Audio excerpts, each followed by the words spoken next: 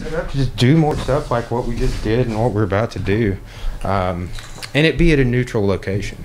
Yeah, you know what I'm saying? Like here, like, and I don't care with really anybody coming to my house, but man, if I've had about 100 podcasts. Wow. So if I have that's like 1,000 people over time coming to my house. I'll still have probably a recording space here, but probably do it mostly. I have a recording space at the Morrilton in my office too. Wow. Okay, I didn't know that you for audio there had a office all the way over there. You're everywhere, dude. I know.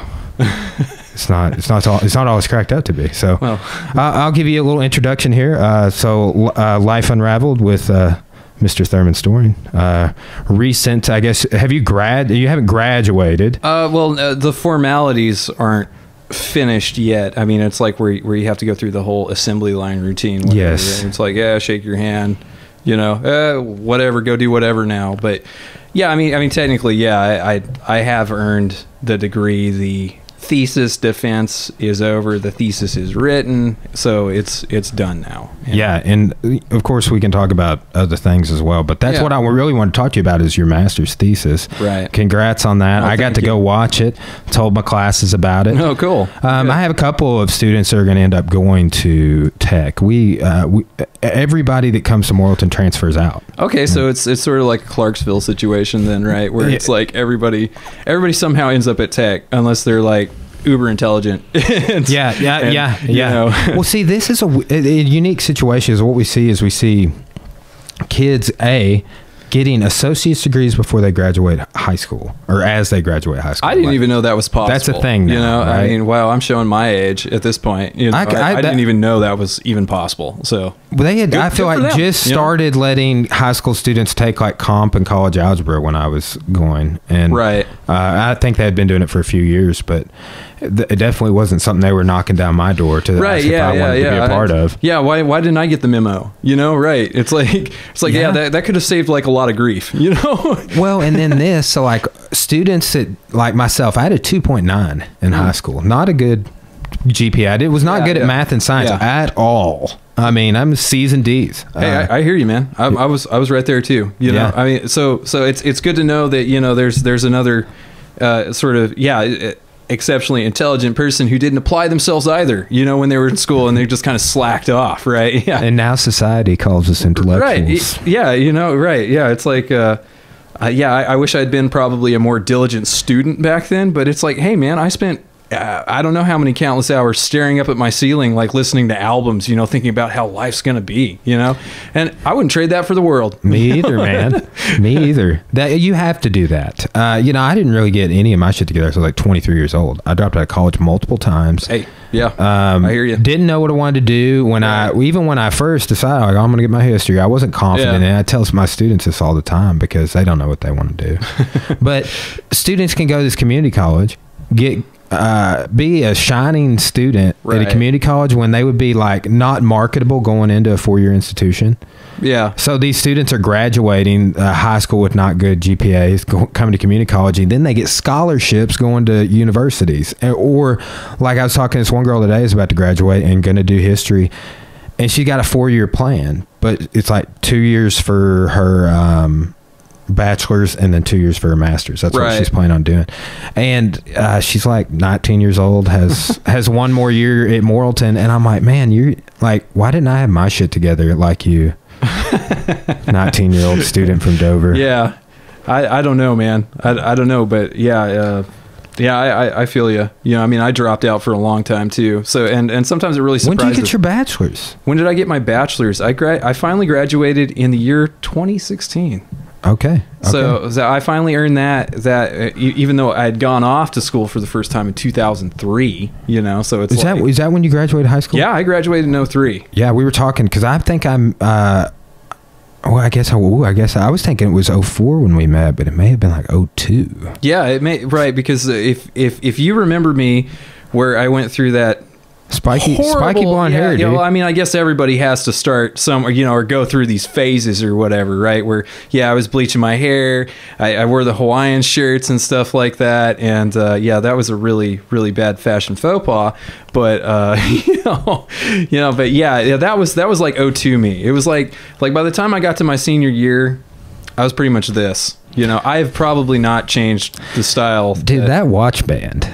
Oh yeah, legit. yeah. This is actually, you can buy this at JCPenney, but it's a Casio watch, and I loved it because it looked deliciously retro. It looked like something right out of the 1980s. Casio, all the way. Yeah, man. It's like yeah. This is like a Gordon Gekko Wall Street, you know, stuff. It's if I was gonna, I don't really wear a wristwatch very much. Yeah. But if I was, it would be that band. Yeah. And it would probably be a Casio. I had like a for a while I did wear a watch, but it's like for the gym I take it off all the time. So I'll probably go like a smartwatch if I go. If I decide. But man, I don't think I'm gonna. Because I doing jiu-jitsu, like I would forget to take it off periodically, and people would grab my wrist and stuff, and it's a pain. Same thing with the wedding ring, man. Like I'm always afraid I'm gonna like get my finger pulled off doing jiu-jitsu.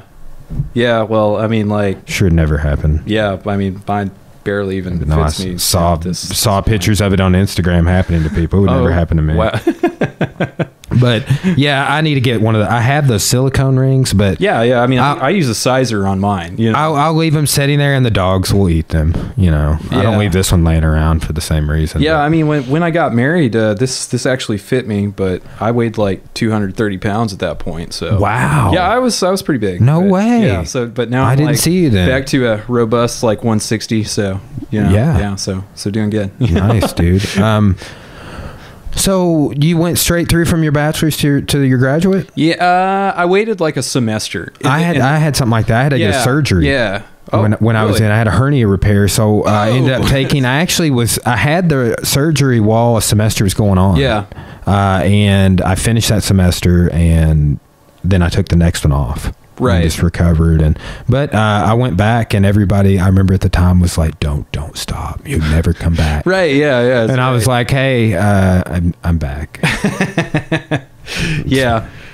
I mean, like, I just took like one semester off, and to me it was totally worth it to do that, because you kind of gauge your options on what you're gonna do right at that point. It also gave me plenty of time to work on music and stuff like that. So I was like, yes, you know, that's great, dude. I like seeing you post those videos, man. Thanks. I appreciate it. I've shared a few videos myself, just being inspired, like you and other people on my friends list doing it. I'm like, man, I like doing it because like I started videoing myself, and then I would listen to it in my car on my way, and I would be like, I'm going to change something, like original jams and stuff. And I was just like, I was getting the footage on my phone though, but man, with phones nowadays, and that like the storage on my phone is like my computer size hard drive in 2012, you know. I think I have a 256 gig iPhone. I had 200 videos on it the other day, right? And I'm like, never could I used to have to like delete it after 20 small clips or something. Yeah, one of the things that I've realized too with sort of like music production now, I guess you can call it, is that, man, I wish like when we were like teenagers that we'd had YouTube. You know? Oh, I know. Because it's like back then it was like so hard to get your music out there or anything like that. I mean, we were still like in the age of CDs at that point. You know, we weren't even to fully digital. We were still downloading from Kazaa, dude, or whatever, LimeWire. There's so many funny memes about like all the P2P sharing. iMesh, BearShare was another one. BearShare. Fucked my parents' computers so bad. I remember. It's like you think you're downloading, like, hey, I'm downloading the new Perfect Circle song, you know, and it's like, nope, that's not what it is at all. You know, it's some Trojan virus or something that just tears your hard drive apart. Do you remember Tim Peterson? I hadn't thought about that dude in a while. He had like the most insane digital music collection ever. He like one time like I had like maybe a hard drive there with my, like we were in the auditorium, and he was like, he had his computer there with his stuff on it. I was just like, dude, like all I do is download music, and your collection is blowing me away, man. But that was that. I would say that was like probably the focus of like my junior high and high school years, was download those songs. And like then I remember after high school getting out and downloading on a platform like at an apartment I lived at. And they shut my internet off. I was like, okay, it's caught up. The gig's up at this point. You know? By that time, you could listen to stuff on YouTube. So. But yeah, to have a platform like YouTube, and I mean, I know there's so many channels and so many people out there doing, but just the accessibility of it is extremely nice. And I mean, you can go with YouTube, or you can go with trying to think what the name of the SoundCloud. Yeah. You know, or that. Dylan has an awesome SoundCloud. You know, it's like, man, if I were, you know, when I started playing guitar or whatever, when I was like 15, 16 years old, it's like, wow, I wish I really could have had that, you know, instead of recording to a cassette. You know, well, even loopers, man. Yeah. Like I don't know how long loopers have been around. Like I just started charting them in the last few years, but I just I'd borrowed one from Dylan, and like I was like, okay, loopers are cool. I need one eventually, and then I just picked one up when I was getting a lot of those Boss pedals. And that's a game changer too, because I will I'll set a loop, and it's helped me get better at playing lead. Yeah. Because I wouldn't have you or somebody here to play along with. Right. And if you're learning to play lead, like I've been just like doing scale drills. G major is the scale I'm working on all the way down the neck, and but it's having the looper has been great for just moving and patterns. But that's been a game changer. But yeah, you know, like where I'm learning the scales, watching YouTube videos, dude. That's another thing too, right? Is that there's a lot of instructional videos out there about how to improve your techniques and all that. But it's like, we had a book, you know, that's pretty much what it was. Or you had a book of scales or whatever that you had to learn, or it was through playing with other people. That was like the only way you could sort of progress, unless you were like, I guess, a virtuoso, you know, and just had it in you, you know. Man, there was a period like a couple years ago where I was like, the digital age has only brought shit.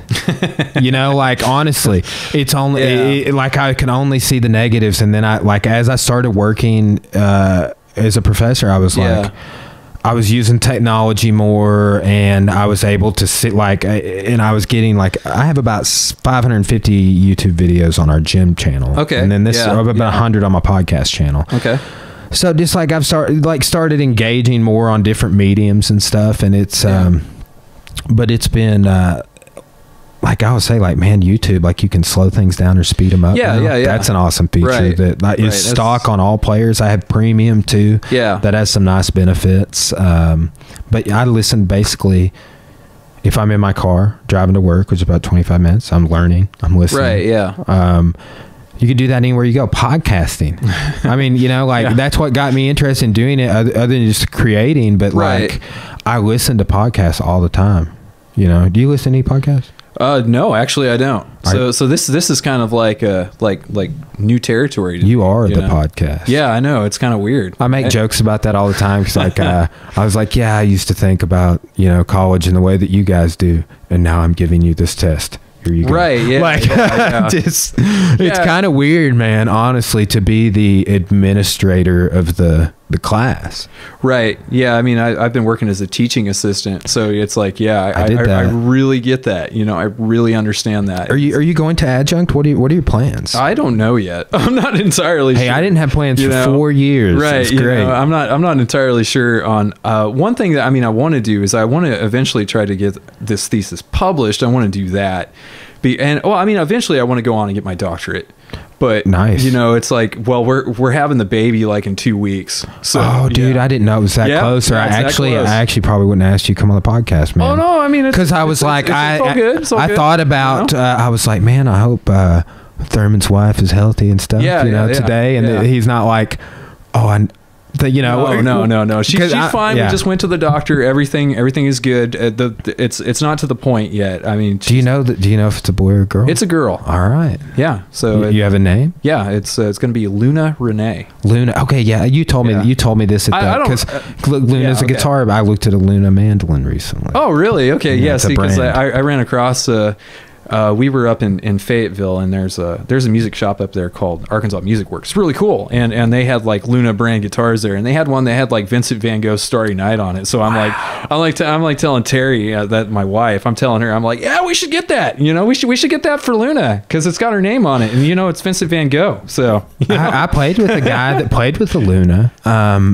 And I could have got that Washburn mandolin in there or the Luna, and I was for the same price, and I was like, give me the Washburn. Oh, okay. I was like, I don't really know which one's better, but I was like, and then too, the Luna was black and that Washburn was sunburst. Right. And I wanted more of a sunburst. Well, right. I mean, that's like we were kind of talking about this earlier with guitar brands and all that. Yeah, just go what feels good with you. You know, it doesn't matter if it says Fender or Gibson or whatever on the headstock, you know, or, you know, just, if it speaks to you, then go for it. I got onto that where, like, I started picking up on how guitar players are commenting on woods. Oh yeah, tone woods and stuff like. Is that what you're talking? Well, of like, hey, this wood, this tree that this neck is made out of in Japan, it feels great. Okay. Or just certain type, different tops on acoustic guitars. Like different spruce. Yeah, right. But that was one thing. Woods from Asia seem to be hot amongst guitar players for a neck. Yeah. And I was like, well, that's interesting because Jimmy Herring from Panic, and he does solo stuff too. It's one of his posters up there. He's just like, you know, this is just a super cheap Japanese Strat, man. And it's like my favorite. It's like this neck. It's great. And he's like, it was like, no money, but he's like, this neck. So then I was like, well, maybe if, you know, made in Japan guitars all have this society, you know, I've just been kind of that's one of the things, like, I've been paying attention, like, is this guitar I'm looking at made in Japan? And a lot of the Mustangs and guitars of the off shape I've been noticing in Korea. Right. I've been seeing some that are made in Korea. Right. And a lot of especially if you buy like offset stuff, you find out a lot of them's like basswood, basswood, however you say it, you know? And it's like, which is lighter gauge wood, but it's like, being a guitar player and like really getting into like the gear aspect and all that, it's like, man, I didn't know that there were like 400 different types of rosewood. You know, I didn't know that. You know? Well, and then too, like, I was mostly an acoustic player for years, so like that's been me with pickups, right? And effects and amps and pedals too, because I really, when I was growing up and playing, I had mostly multi effects, right? And I kind of got away from that entirely. Yeah, I did too. I had like this Vox Tone Lab thing. It even had like a vacuum like valve tube in it. Yeah, I guess powered the preamp section on it or whatever. But yeah, I mean, that's what I started with. But yeah, then it's now I just use individual effects, you know, individual effects pedals. And I don't know, that just seems to work out better for me. I guess it's because you're not having to like menu dive or go through a bunch of like knobs and stuff. You can just flick one, you know, on and you're good, you know. This is something I've been playing with, is like running like dirty and clean channels. And having one set of one chain of pedals on one speaker and a different chain of pedals on another speaker. Okay, well that's pretty cool. I've noticed a couple of guitar players who are like way better than me. Adam Jones from Tool, he does that, but he has this Boss switcher. Yeah. That powers one chain, and then so that way you don't have to, if you ever watch Tool play live, Adam Jones isn't just like married to his pedals. You know, he's not having to stand there all the time. Right, He'll get really far away from them. But I think it's because he's like, he has them set up like, I'm doing songs 1 and 2 here. I need to do a change on song 2 for the chorus, so I need to stand there. But he has to do a minimal, and I've noticed that playing with that many effect pedals. Yeah. It's like, oh man, I want to play this song now. Right. I need to. Yeah. And even if it's just between songs, they turn this one off, turn this one on, this one goes off, and this one goes on. Yeah. Well, I mean, have you've heard of the genre shoegaze before? No, you've never heard of shoegaze. No. Shoegaze was like a popular kind of like indie rock movement. It started over in England in like the late 80s, where it was just like wall of noise, just crazy. Just like if you ever heard My Bloody Valentine or Ride or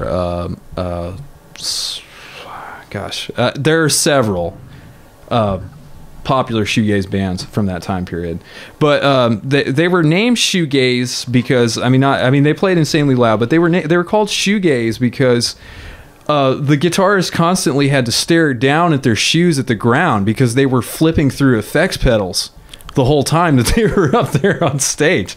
But That's funny. That's Funny. where that comes from, or that's the legend of where the term shoegaze, or where the label for this music came from. I'm a shoegazer right now, dude. Right, yeah, I'm trying to figure out ways around it. That's why I was. But so I was like, why? What did these guitar players mean when they say like they would say wet and dry? And I was like, what? So I started figuring out like they would run like this. He would have one cab for when he's playing clean, and he might add a volume pedal on that, and that's why I was noticing like, why do these guitar players have 2 volume pedals? Yeah. So I noticed that on this Jimmy Harry and Mikey Hauser, for example. A lot of times they would have a volume pedal on their clean channel and a volume pedal on their but that Hauser guy I was telling you about, Ed Mitelli's modeled after him. He would ride that volume pedal while he was solo, and it gives it such a unique sound. Yeah. And Jimmy Herring he uses a volume pedal too, and he has to play, like Hauser died of pancreatic cancer in 2002. And that's why a lot of people don't really, and Panic went through this period where they didn't have guitar players that was as good as Jimmy. Played for the Dead. He played with Bob Weir. He played for the Allman Brothers for a year. Yeah. So with Warren Haynes and Trucks, and he played with, have you ever heard of Colonel Bruce Hampton? No. You might like Colonel Bruce. Colonel Bruce He passed away at his 70th birthday party, jamming with the Tedeschi Trucks Band, Widespread Panic. John Popper from Blues Travelers killing it on a harmonica solo, and he died. Like, they're all jamming at this dude's 70th birthday party, Fox Theater in Atlanta. It's on YouTube. And what a way to go, though. Yeah, right. I mean, I got to shake that guy's hand on my honeymoon in Mexico because we saw Panic play. Yeah. And he was at the airport, and I was like, hey, thanks for sitting in last night. It was awesome. Like, he was just like, but this guy, Colonel Bruce, is in the movie Sling Blade. Okay. Yeah. Right? He's the old man, the band leader or whatever, with the mustache. Okay. The older guy. And then there's a guy in a wheelchair. That guy's also an incredible musician, Vic Chestnut. Okay. Yeah. See, I haven't seen Sling Blade probably like in 20 years. I got to rewatch it because I teach Arkansas history now, and I'm trying to think of a way to work it in, dude. Well, yeah. Yeah. We watched A Painted House. Have you ever read that book? I actually have it. It's on my coffee table. It was recommended to me, and it's just set there because I've been dealing with all this research stuff. Yeah. But it's like, hey, recreational reading. You know, that sounds great. But it's like getting back to that point is kind of hard. But yeah, I mean, I have the book. It will be read at some point. So yeah, man, it's good. The movie's good too. Excuse me. Movie's good too. I didn't know there was a movie. Yeah, it's got Neil from Dead Poets Society. Okay. That actor. That's all I can tell people. He's also Dr. House's best friend on House. Yeah. But he's in it, and it's actually got a few people that grew up to be famous. I never really watched a lot of The Walking Dead, but Maggie, the actor in The Walking Dead, she's in it, way younger. And then also, I watched a couple of seasons of that Orange is the New Black when it first came out, but there's a guy in there they call Porn Stash. And he is an actor. I've also seen him on like Law and Order SVU. I don't even know his name, but he's in a lot of different movies, and he's in that. And there's like all these younger actors and older ones too. But it was like a Hallmark movie or something, but it's good. I mean, John Grisham from Arkansas, and it's about the Arkansas Delta sharecropping. Yeah. So. Right. So do you work that into Arkansas history? Then? Yeah. Okay. Yeah. Then that makes perfect sense. Then to add Billy Bob Thornton, why not? You know? So let's be proud of our heritage. Right. Exactly. Right? Well, yeah. We were talking about. Do you remember this political ad so we just did Huckabee, like we did Clinton, Huckabee, all the way through Asa Hutchinson. Okay. We just finished up. Yeah. Like just test review today. What we're talking about during the. Going into the 2016 elections, or the presidential race, like 2015, Mike Huckabee comes out with this political ad, and he's like standing in this like out in the snow with a trench coat on like this, and he's just like, there's a cemetery behind him, and he's like, I always knew that if I was running for office against a Clinton, I had to beat the voters in the cemetery.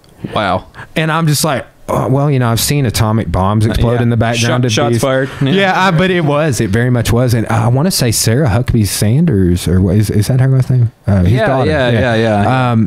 Is in Russellville maybe today. It's tomorrow. Okay. Yeah, it's in Witherspoon Hall too. Oh, wow. Which I didn't know about until this week. I'm like, wow, this is going on like right in the building where I'm at. I'm like, great. It's like $50 to get in. I heard that. Yeah, one of my students was telling me today. I think that's a little steep. She may this is a rumor, but she may be running for governor. Yeah, I've heard that too. With the name, the Huckabee name, the huckster. Yeah. Her dad slaps a mean bass guitar. Yeah. I've seen him play before, and I was impressed. Yeah, I was too. Okay, I want to say that he has played with like Korn or something before, like played with like Brian I Welch. Hope so. Because of his, I really certainly hope that happens. Like that is a way to win votes right there. I remembered it. Yeah, right. I definitely don't. I don't lean Republican, nor am I super liberal, but I'm just kind of in the middle, man. Hey, me too, man. Most people I meet are. Most people I meet are pretty like, Well, unless you go on the internet, and then it's just like no holds barred. They're like such extremes that it's just like it's so crazy. Social media has become a weird place.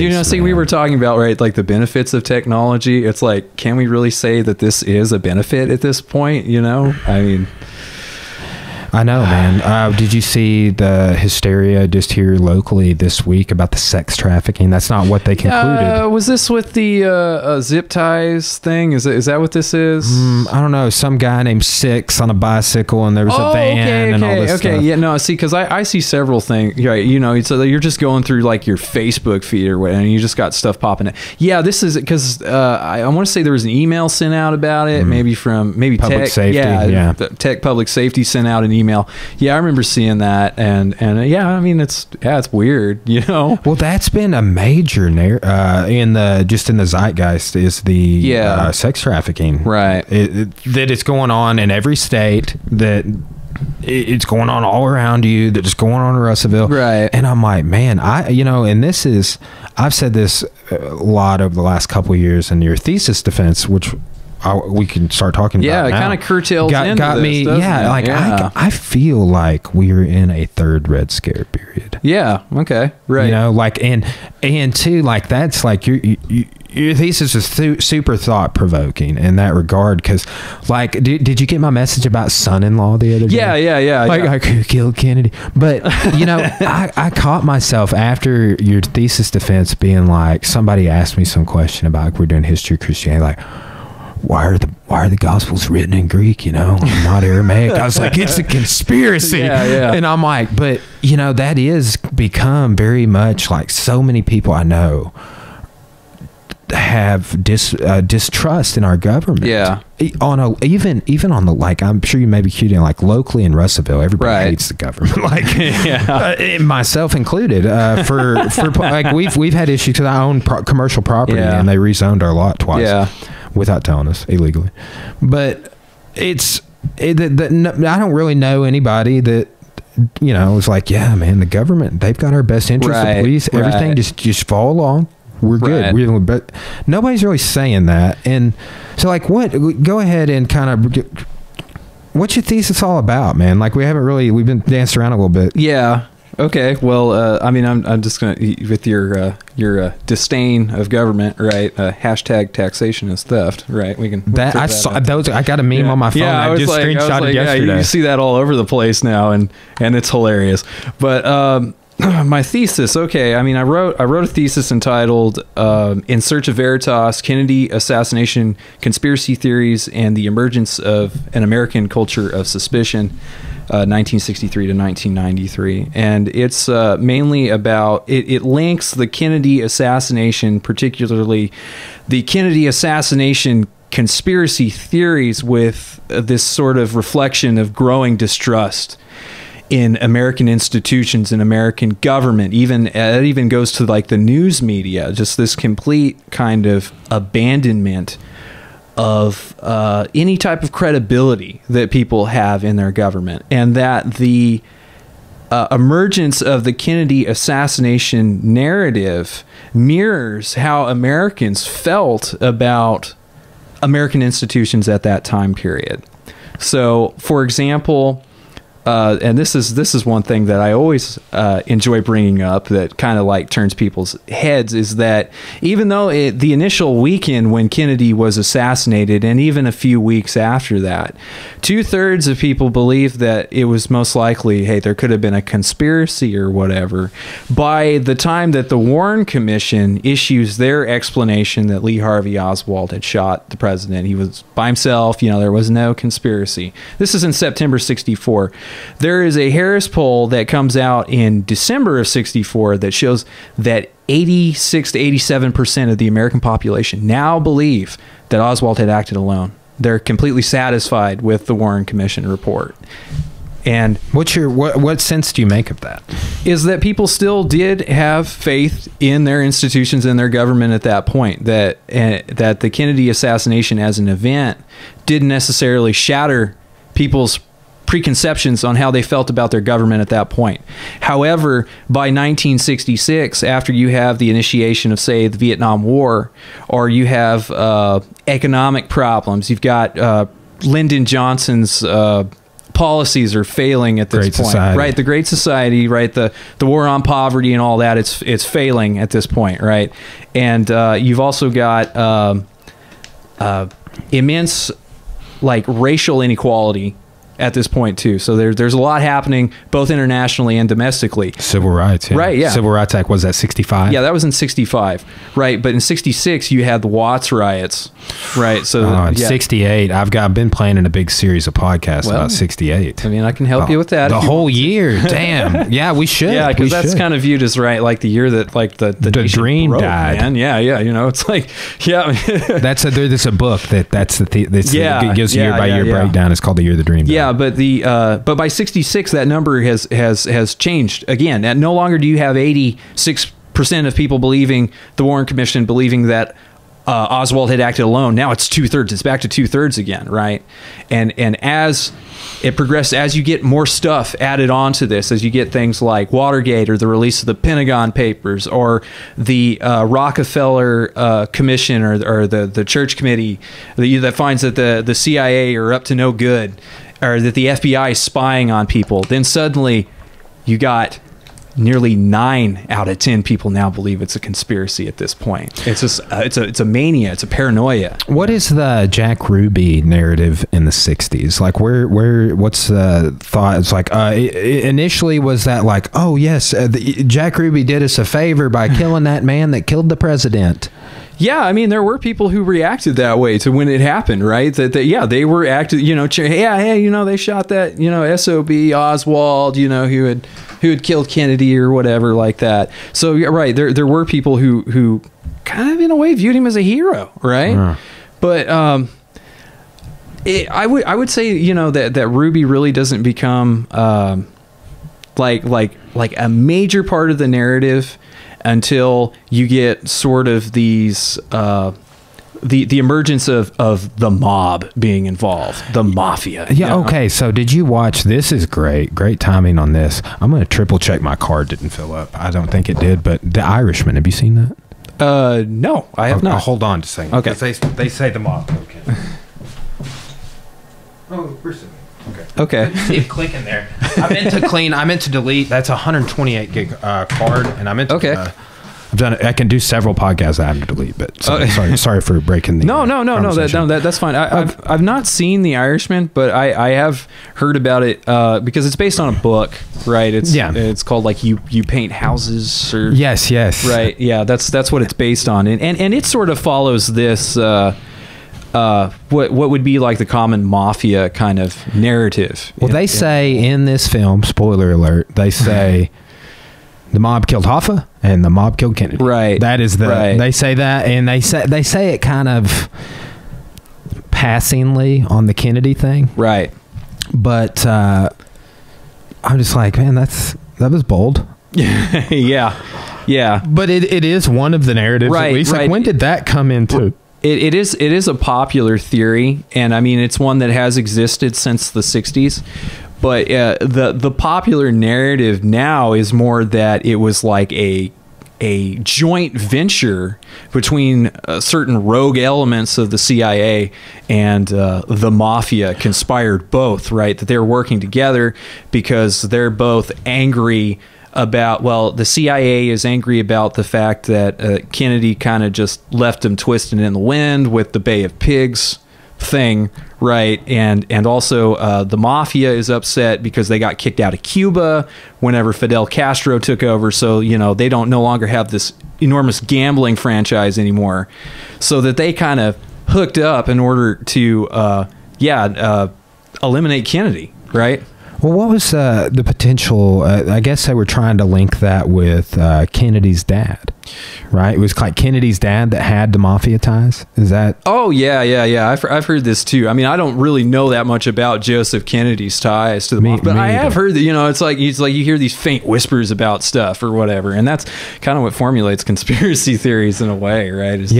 Is that, but well, there was conspiracies about him being Catholic and all sorts of things. I think it was bootlegging, right? Is I think where Joe Kennedy kind of gets in on where that would line up, right? Yeah. So I think the prohibition thing and all that, right? And I think that's where that comes from, right? But the popular kind of narrative is that the CIA and the mafia are both running guns to Cuba. There are like three distinct areas, like Miami is controlled by the Trafficante family. Chicago is, I want to say that was Giancana, and then New Orleans is Carlos Marcello, who, Ruby is connected to Chicago, and then I guess he has some connection to New Orleans somehow. But yeah, that these groups banded together in order to eliminate Kennedy, in order to achieve their ends, or whatever. Yeah, that's fascinating. I mean, when it's Scorsese, obviously, I bet he's talked to a ton of people and had some confidence in that theory. I mean, I know that Scorsese just doesn't put out like historically, and I don't think that's his purpose. Yeah, right. Well, about that.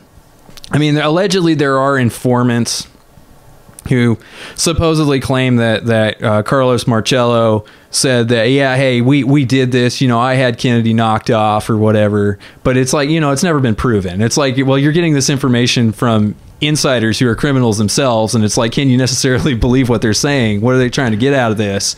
But I mean, like this is based on.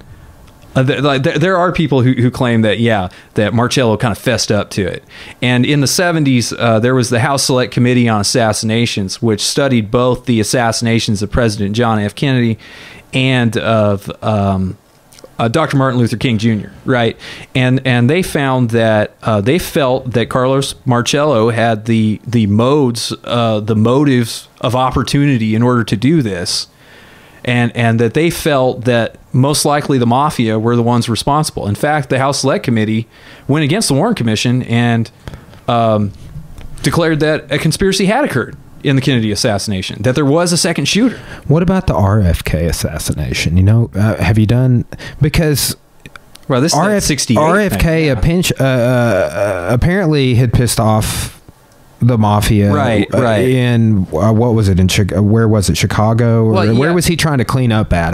That had to do with also that's like the whole Hoffa Teamsters Union thing too is involved. That is why Hoffa ended up going to right. But allegedly that RFK right, Robert Kennedy, right, had upset the mob because he was busting them up, breaking up the Teamsters unions, that sort of thing. But also, there's the debate that, well, maybe it wasn't mafia, maybe it was like CIA, because Robert Kennedy was an opponent to the Vietnam War or whatever, and it's like the military-industrial complex or whatever you want to call it. Have you heard this conspiracy about there being an earlier draft of that Eisenhower speech from like 54, I think, or something, where it says military-industrial congressional complex? No, I hadn't heard about that. Well, I heard about, they were talking about it on Joe Rogan or some other podcast, and I was like, and they were speaking on it like it was authority, but then I went to researching it, and there's all this debate. Like they have a speech that was a month earlier, and it didn't say congressional in it. But people try. I mean, I'm like, well, he didn't say congressional, right? Well, like that makes me think that there's like a national security directive that's often cited by. Well, Kennedy now, I would say, President John F. Kennedy, the President Kennedy, has kind of this. People kind of view him as like this peacemaker guy now, right? He's not a cold warrior, right? Even though, I mean, if you look at the history, he was. He's a martyr. He was the slain knight of Camelot. Right. You know, there's like a national security directive that Kennedy issued where he's like, hey, I'm going to pull 1,000 of like these advisors or whatever out of Vietnam. You know, and oftentimes conspiracy theorists or even historians will look at it and be like, hey, this is Kennedy saying we don't belong in Vietnam. You know, this is like kind of the withdrawal thing, right?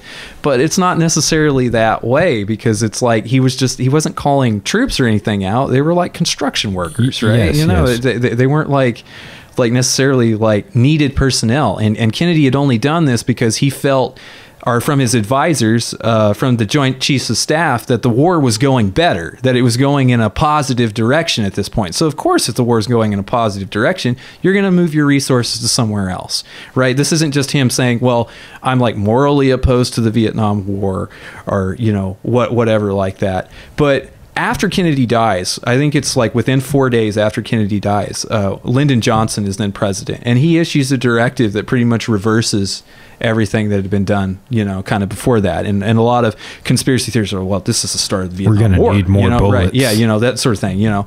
But it's like, if you look, there's actually a draft that exists of pretty much this same document that was drawn up during when Kennedy was still alive. You know, and it's just pretty much Johnson is following the Kennedy directive. Yeah, it's kind of interesting like that. Yeah. Okay, so a couple other things, and like what I liked about your thesis is because I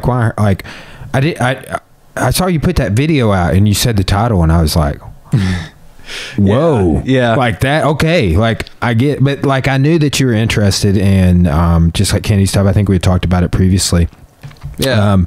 But like your take on the thesis of like it introducing this culture of suspicion, everything, and it not just being like about, well, Kennedy ordered, you know, ZM to be assassinated. Right. And that's why he got assassinated, you know, or the mob or like, I know you talk about that stuff, but that's not, it's not like, no, it's not the focus. Right. It's not, which is cool. Like, and they brought that up in your defense. And I thought that was, cause they told me the same thing. They're like, don't write your thesis over something that's already been done. Yeah. And they said, you kind of can, but like what they said with you, don't do it on your dissertation. But this definitely has legs because, man, like what, I forget which professor is saying, but this kind of ties into like the 9/11 and the Vegas shooting, and you can even say the Jeffrey Epstein thing now, right? Yes. You know, it's like, you can even tie it in with that if you wanted to. But everything in a way kind of has its roots, or as far as we understand the modern conspiracy theory, has its roots in the Kennedy assassination. Like I argue in this paper too that like the Kennedy assassination essentially changed the definition of what a conspiracy theory was or is, and that Kennedy assassination theory, conspiracy theories, they aren't just like I mean, in a way people do treat them kind of like as a parlor game or whatever, but they're direct attacks on authority. You're saying that your government is wrong, that your government lied to you, and that your government may have had their hands, you know, in what happened on November 22nd, 1963, you know, and that the Kennedy assassination theories helped weaponize this in order, and it took, the credibility away from the government that way. So it's kind of like, it's activism, right?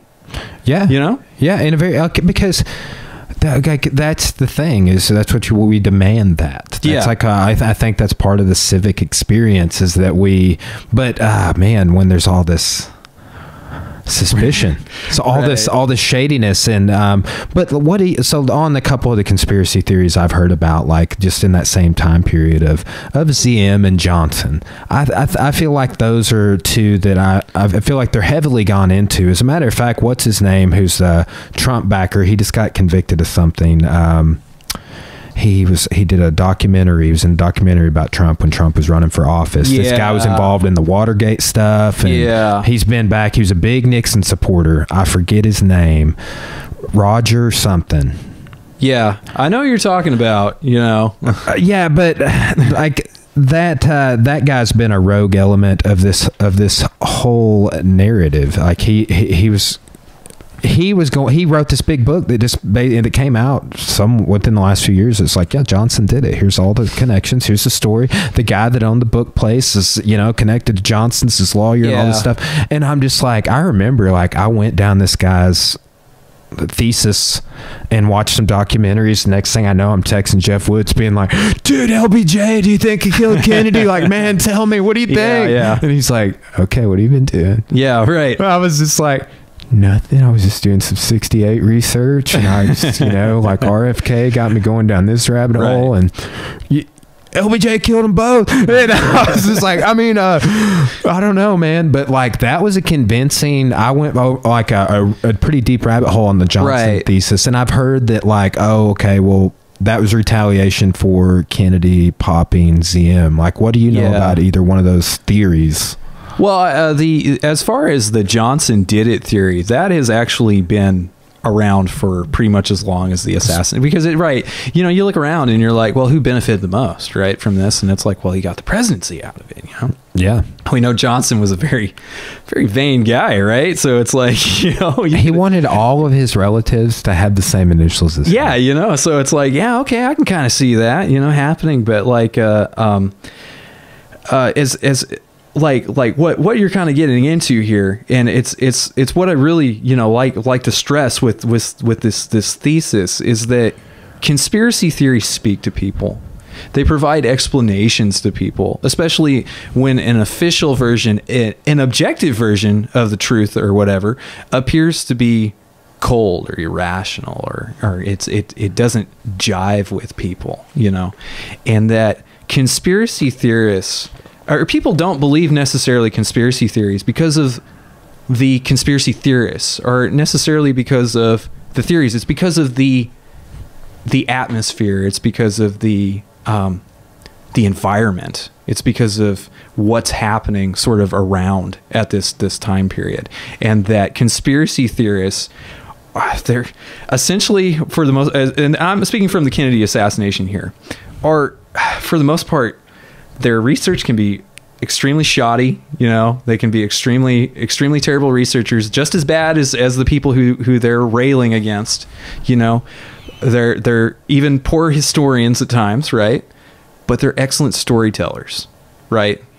Because they explain they offer a seemingly tangible explanation for why we ended up at this point in time. When that's their conviction. Right, yeah. You know, that's like how, like, when people get into this, like there's a jiu-jitsu guy, for example, that he's a big time flat earther. Eddie Bravo's his name, and he's kind of famous. Like, I mean, he's like jiu-jitsu royalty, so to speak. We did a podcast about him on Sunday. Like, we just like watched a couple of his famous matches and talked about him. Yeah. But it's like that dude just like watched a doc, and he is a conspiracy theorist on all sorts of shit, man. Right.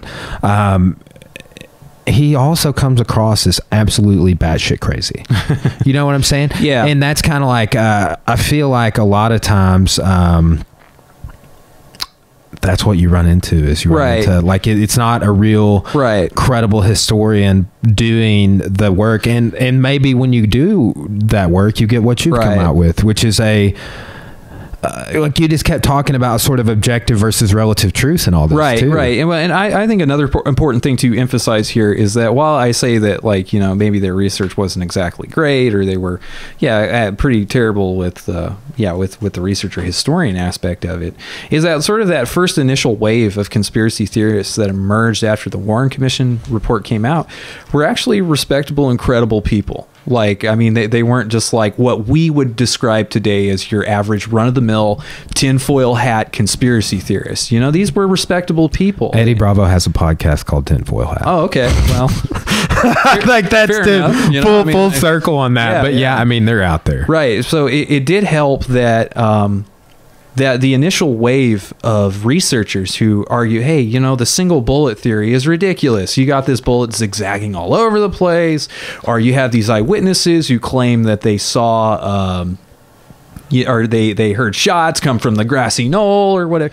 You know, you had people who were like, you had college professors, you had lawyers. Mark Lane was an attorney. He wrote Rush to Judgment, which was like the first conspiracy bestseller in 1966. The guy was like all over the media, all over the radio. Has there been like 2,000 publications on this? Yeah, topic? I mean, it's one of the most written about subjects, if not the most written about 20th century American subject, right? The Kennedy assassination.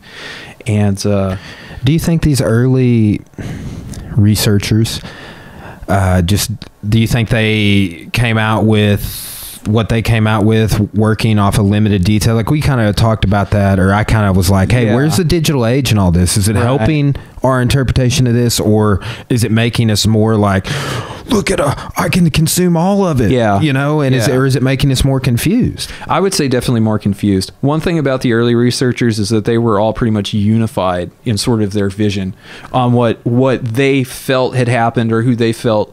Well, it's more about activism at this, or it's more about social justice. Yeah, right. You know, because it's still at that time it's a current event, right? And it has some relevancy to kind of what's going on during this time, because it's immediate. You know, you're feeling the repercussions of it, of the event itself at this point. So, right, it's about justice at this point. But as the narrative continues to add on all kinds of different aspects of how society feels about their government, about suspicion and distrust, does it get turned into this it's almost like modern American mythology, where you have a battle of good versus evil, of individual versus the government, or Dude, versus you're giving society. me goosebumps over here. You know, and I'm it's getting excited. Like literally, you did like, but it is that dichotomy, right? And I mean, people like Alex Jones, not to get conspiratorial, but like, I mean, he talks about that. I've heard him on Joe Rogan's podcast say this. The CIA, and you know, there's forces of good and there's forces of evil, and the CIA, and the last possible moment, the forces of good always come in and win.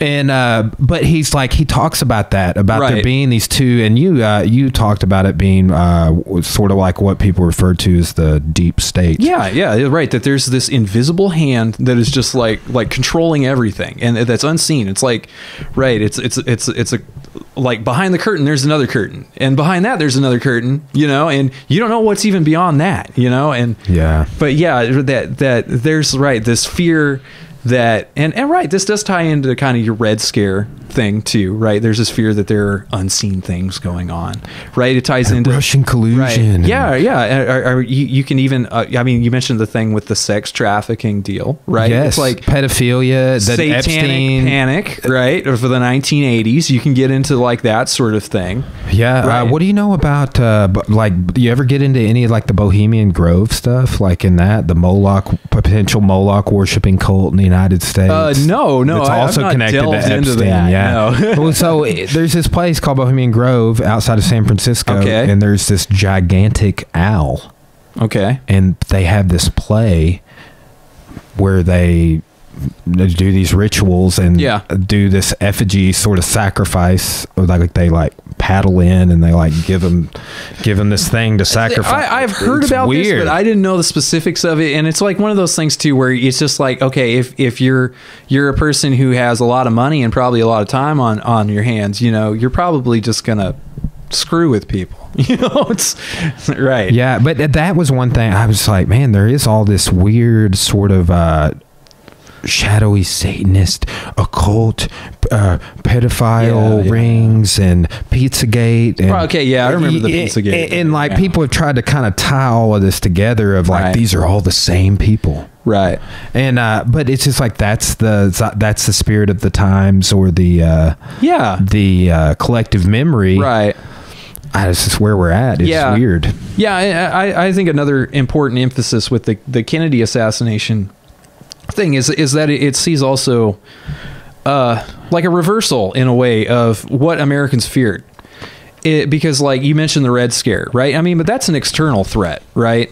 the Kennedy assassination makes it an internal threat. We're fearing each other. We're fearing ourselves. You know, we're fearing our very government, you know, and that represented kind of a point where that turned around, where it was like, okay, maybe initially people suspected, okay, maybe it was the Russians, you know, maybe it was the Cubans, the communists or whatever.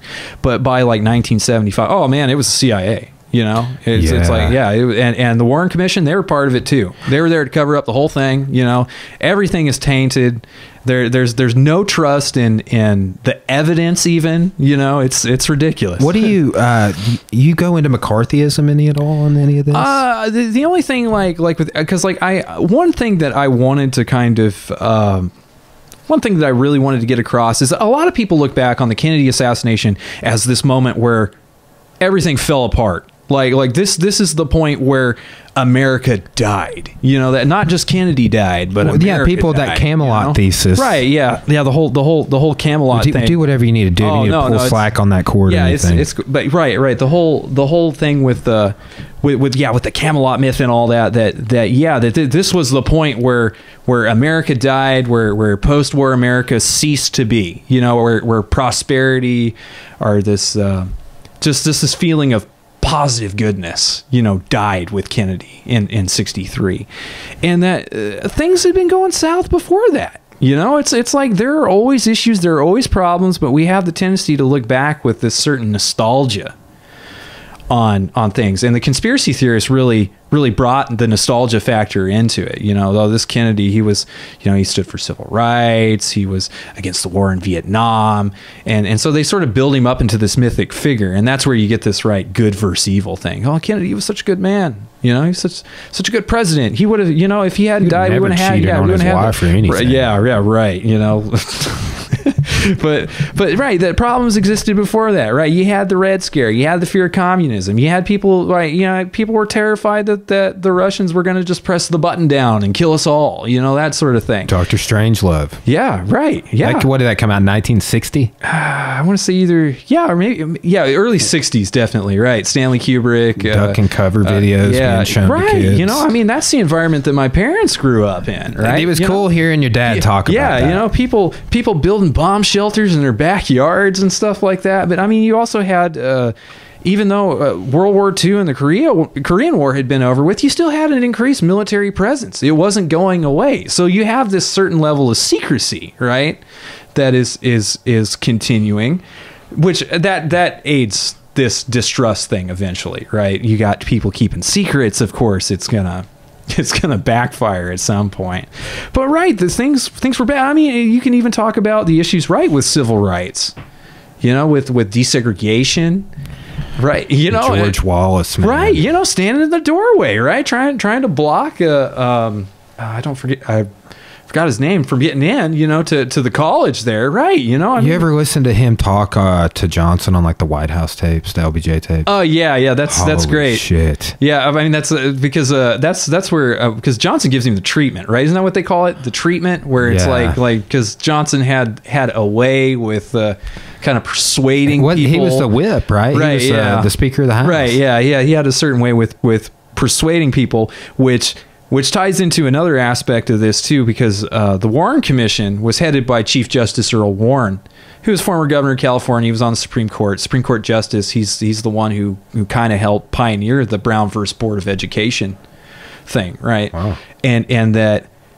in the week or 2 weeks after the assassination, Johnson wants to get together this committee, right? Because he's like, people want answers, you know. They want answers, and you know, we got to give it to him before the situation spirals out of control. So he says, I want this committee to be headed by Earl Warren, because he's one of the most trusted people in this country, right? So he phones up Earl Warren and he's like, hey, I want you to be on this committee. And Earl Warren's like, no, I don't want to do this. You know, I don't want to be a part of this. What was his reasoning? I don't know what his exact reasoning was, but I know that he didn't want to be involved with it, right? But Johnson gives him the treatment, right? Because he's like, all right, okay. If you don't want to do this, if you don't want to head this committee, 40 million people are going to die, because we're going to have a nuclear war on our hands, right? Because people are going to be blaming the Soviets, you know? So yeah, you're going to have 40 million dead people just here in the United States. That's interesting. Yeah, you know, yeah. Because there was like, I mean, that if the Oswald narrative was the original Warren Commission that there was Soviet involvement via Oswald, or that Oswald was a patsy, or like he had tried to defect but they didn't want him. See, like the interesting thing with the Warren Commission and Oswald is that the Warren Commission technically never found a motive for why Oswald did what he did. So instead, they try to paint him out as kind of this loser, that he's like just like a political malcontent, that he's just like an antisocial type person, and that he's unstable, right? And that's the reason why. But of course, that doesn't satisfy people, right? When you look at it and you're like, hey, this guy defected to Russia like in 1960 or whatever, and he came back here, and it's like, okay, well, he was when he was in the Marine Corps or whatever, he was working with radar stuff in Japan, and it's like, was he possibly intelligence, that sort of thing. He knows how to speak Russian, or he was learning how to speak Russian when he was a Marine. So people, kind of get suspicious of that at that point, right? Even especially when you have the Warren Commission, right, who can't present a discernible motive for why Oswald did what he did, other than, he was probably unstable and upset in some way. He was upset with his own life and he wanted to write his name in the history books or whatever. But and even members of the Warren Commission recognized that it was kind of like a thin defense. Or to put that out there. Yeah. Like there is a memo that was issued by one of the commission lawyers, a guy named Wesley Liebler. It's like 24 pages where he just rips into like the commission's evidence. And I mean, these are amongst the council. These are the guys who are writing the report, right? And he's like, no, you can't put this in here. You can't put this in here because you're going to be you're going to be helping an eventual opposition. There's going to be people who are going to call this into question at some point. Yeah, which definitely happened. Right, which did happen. And I mean, that's over not just like the motive, but like the evidence itself. Like, I mean, like the assertion that Oswald carried the rifle into the Texas School Book Depository building because, he had to break down the rifle and put it in a bag or whatever. But the witnesses claimed that the bag was too small to contain the Mannlicher Carcano rifle, and it's like, you can't put that in there. You can't assert that as evidence, because it's all completely circumstantial and there's really nothing to support it.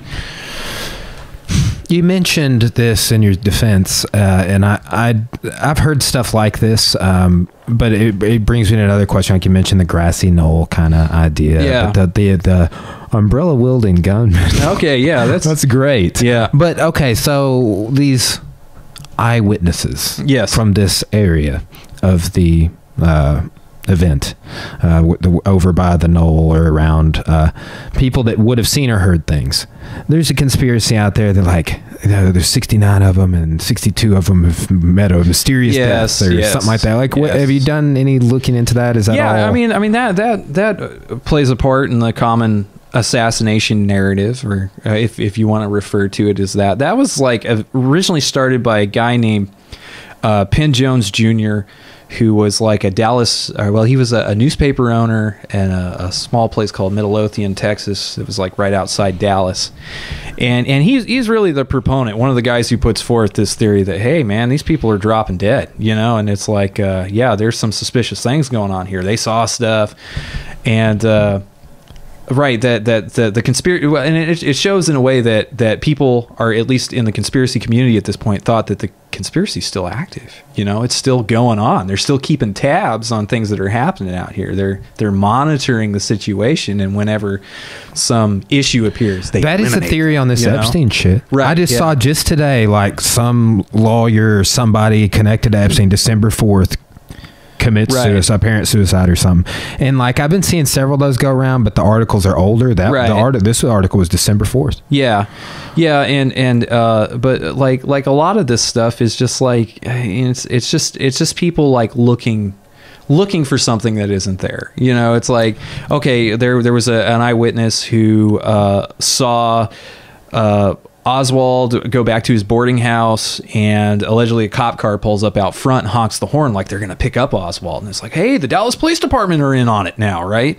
But this was like, I think his landlady, but she like died of a heart attack. But they still throw her into that list.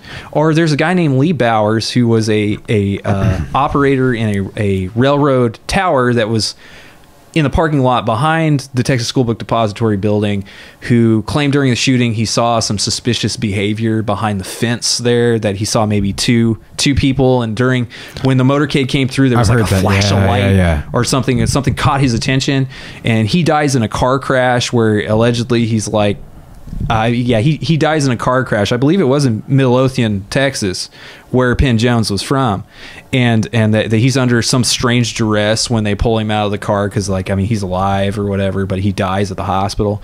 But it's just like the guy could have just had a stroke or a heart attack, it could have easily happened. But it's like, oh my God, the CIA must have like poisoned him or something, it must have been that poison umbrella dart or whatever, Yeah, yes, man. So let me ask you this: like, what do you think?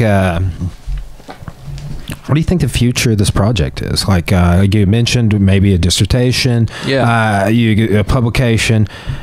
How do you make this like the central focus with maybe some bookends? Do you try and apply like maybe Kennedy is the bottle and there's bottlenecks on both ends, or is this going to go into like, are you going to do part 2, 93 to present? Like what?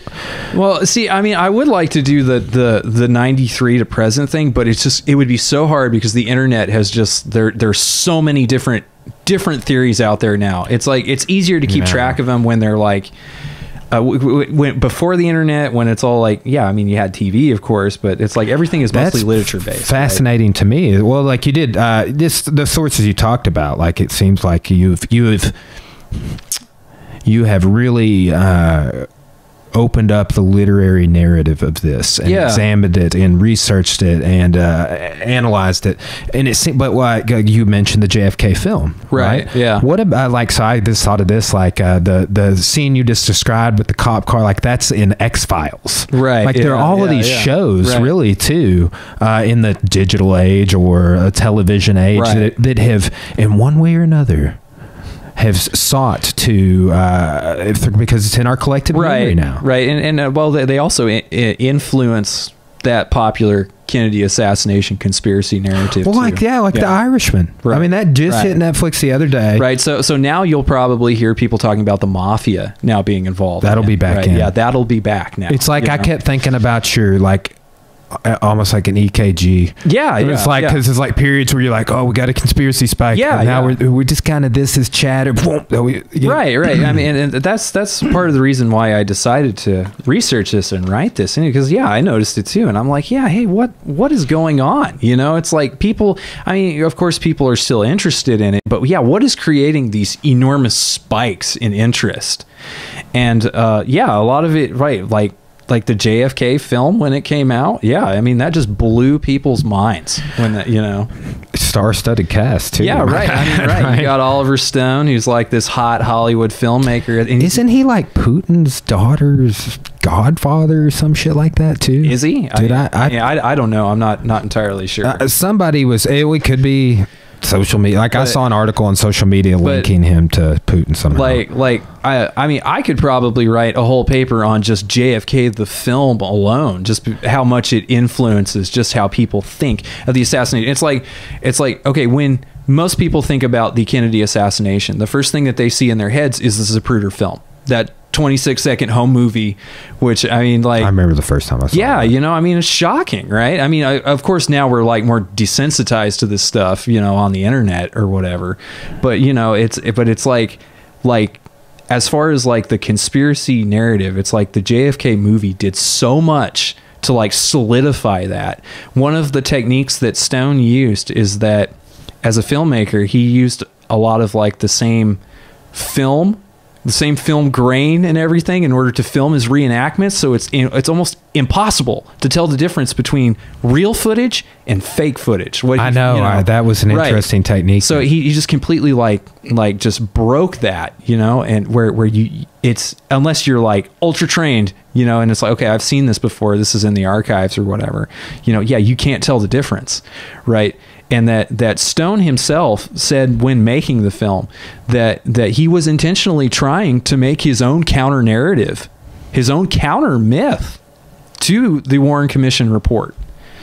That because he was accused of, oh, hey, you're bending these facts, you can't do that. And he's saying it's necessary. It's necessary to bring out the truth, even if I have to lie a little bit. You ever watch his Secret History of the United States on Netflix? I have not. I've great. Seen. I've seen it, of course, on Netflix, but I haven't watched it because, I didn't. I figured if it's Oliver Stone, it's like, okay, yeah, it's just going to be conspiracy mania. It's a lot of it was, but I mean, it was stuff that we're talking about, really, like Gulf of Tonkin and stuff like that. I didn't think that he made super serious reaches trying to foment discontent or whatever. I don't want to be distant I don't want to put Oliver Stone necessarily across as completely disingenuous in the way that. Let's see if he's connected to Putin first.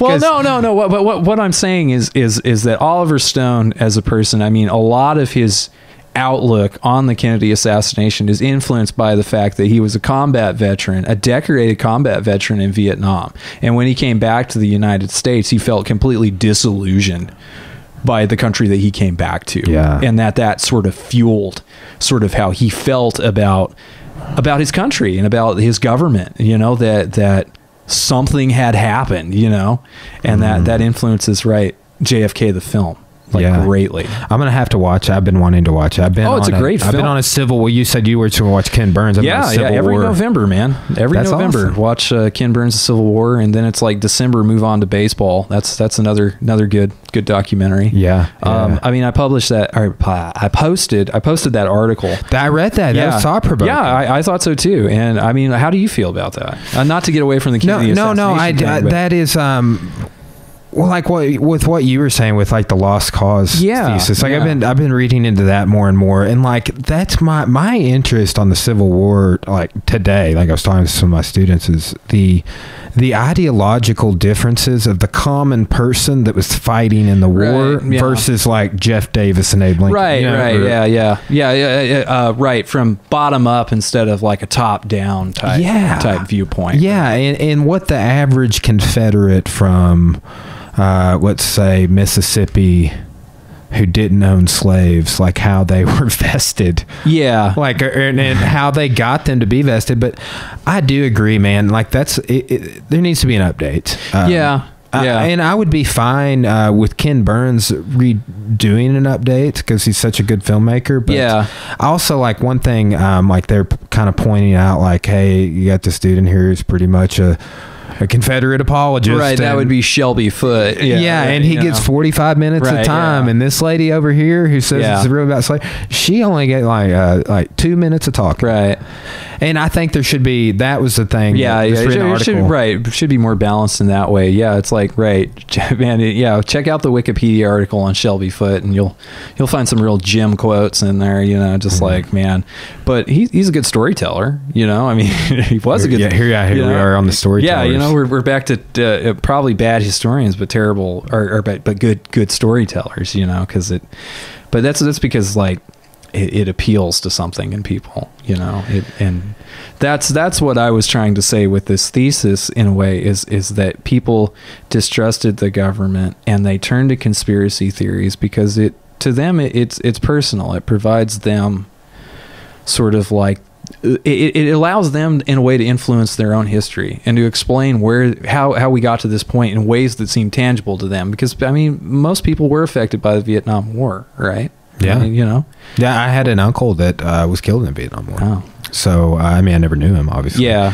But Quang Tri Province in 68, yeah, I think. It was 60. It was a real hot time period of the war, like 67, 68, 69.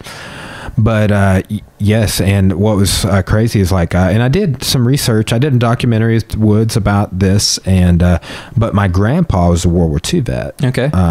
It was at Utah Beach, Normandy, and he did not want his son to go in. His son volunteered, and he was trying to get him to move to Canada.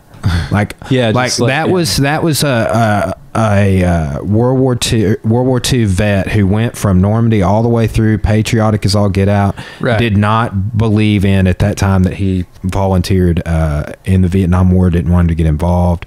Was like, hey, everybody's moving to Canada right now. Let's get you out there. And he's like, no, I'm volunteering. Like, you served in World War II. Like, how could I not do this? Right. But to see the difference in that World War II vet, and I mean, I know probably no parent wants their son to go off, but I always thought that was such a dichotomy. Yeah. Like to see the two different generations, man. Right. It's wild. But yeah. Yeah. So, formal graduation's coming up for you. You're about to have your first child. Anything else going on? Any new plans? Things exciting? Overarching goals for the next 10 years of your life? Well, I mean, at some point I would like to get my doctorate, but I mean, that's probably going to be a little bit. Me too, man. I really would. Like, I actually, like, I text Cora after going on campus. I talked with Pearson and Woods and all these Dykeman. My Dykeman told me to call him Peter. I was like, yes, Mr. Peter.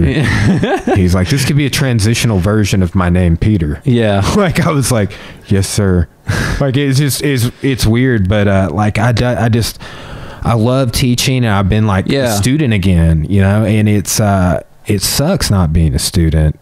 Like, like you just got done being, or currently still technically are, or whatever. That was such a good time. Right. I mean, I agree. When I went into to graduate school, I really didn't have any preconceptions about what it was going to be like. I'm like, hey man, it's kind of mysterious. It's going to be an adventure or whatever.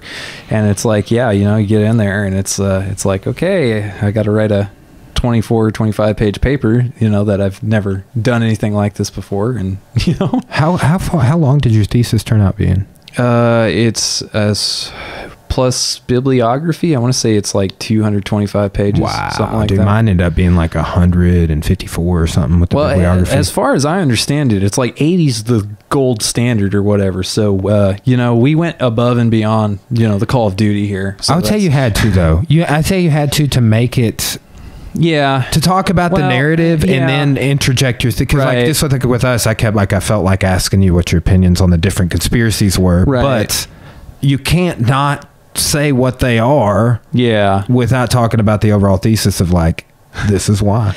Right. Well, it became longer as well. I mean, because it's an interesting story to begin with, right? It's an interesting construction of just how you go from small plot to just cast of thousands possibly being involved in this thing.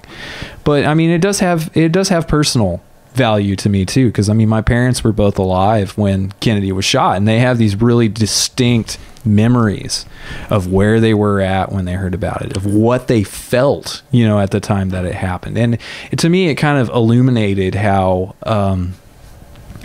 people of these eras kind of probably felt about it, that they were personally invested in it, and that like television, I mean, really comes of age during this point, that people remember seeing specific things on, I remember seeing Oswald get shot on live television, or, I remember seeing the funeral of Kennedy on TV, or, that's that sort of thing. But it creates this singular experience. Actually, Ray Trower, the psych professor I work with, just yesterday was telling me he remembered.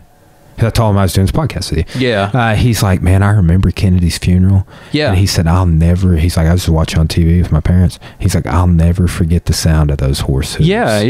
Right. There's something deeply affecting about that is like ingrained into the minds of like, and I mean, maybe in a way it's like us with the September 11th 2001 thing, right? It's like a loss of innocence, man. Right. But it's like, you remember where you were, you remember the visuals, you remember certain things about it, and it just like stirs up all kinds of feelings inside when you think about them. And I think that the Kennedy assassination was one of those those things. And I think television, like kind of like when you were at thesis defense, and kind of like what my dad was saying, right? Yeah. Is that television really helps cement this as being this big event, you know? Yeah. Like that's like, I was thinking when he was talking about that, about like fireside chats, like how it'd gone from radio to, and like we've talked about that in different classes I've taken.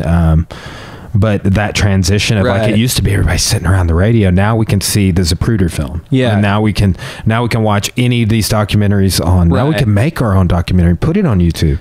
You know, it's like, yeah, there's a different level of, maybe you could say, transparency in a way, right? I mean, or accessibility, right? That's a great way. Accessibility, right? Because the weekend of the assassination, Time Life Incorporated, or Life magazine, bought the Zapruder film, right? Which is bizarre if you think about it, because it's like, well, this is a piece of evidence in a murder crime or whatever, right? But Life magazine bought the Zapruder film for $150,000, and that's in 1963 money, right?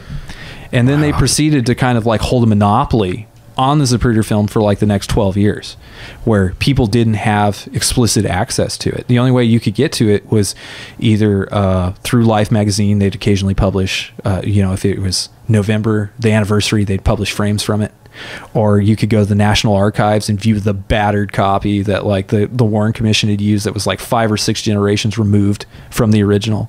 Or you even had researchers, because they published the individual frames in a supplemental volume of the Warren Commission's findings in their report, one of their volumes, which you had researchers actually cutting them up and assembling them into like makeshift flip books in order to watch the film. Wow. But it wasn't until 75 that you get a guy who runs across a pristine, like first generation 35 millimeter print, who decides, hey, I'm going to show this on TV. And it just made people go nuts when they saw it.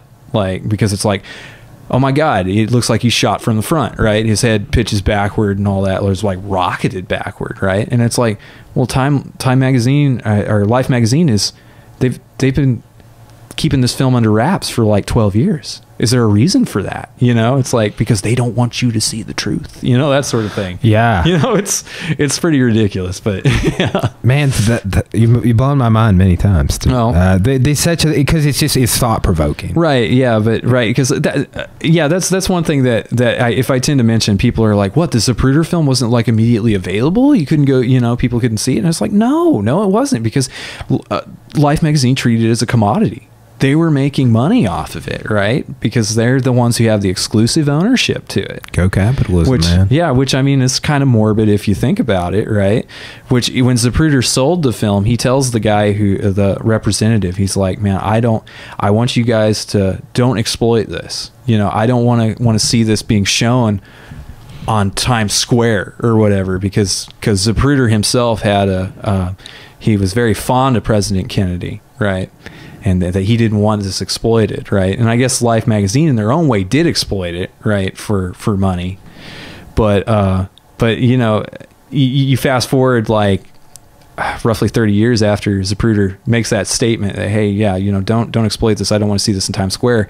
And yet you can go watch JFK in the theater and see that loop of the Zapruder film like over and over, back and to the left, right?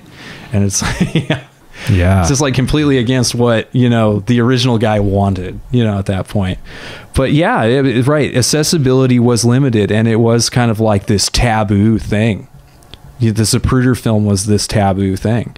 And that after the Jim Garrison trial, which is what the JFK movie is based on, is that Jim Garrison during the trial had subpoenaed the Zapruder film as evidence to be shown in court. You know, this is evidence of conspiracy.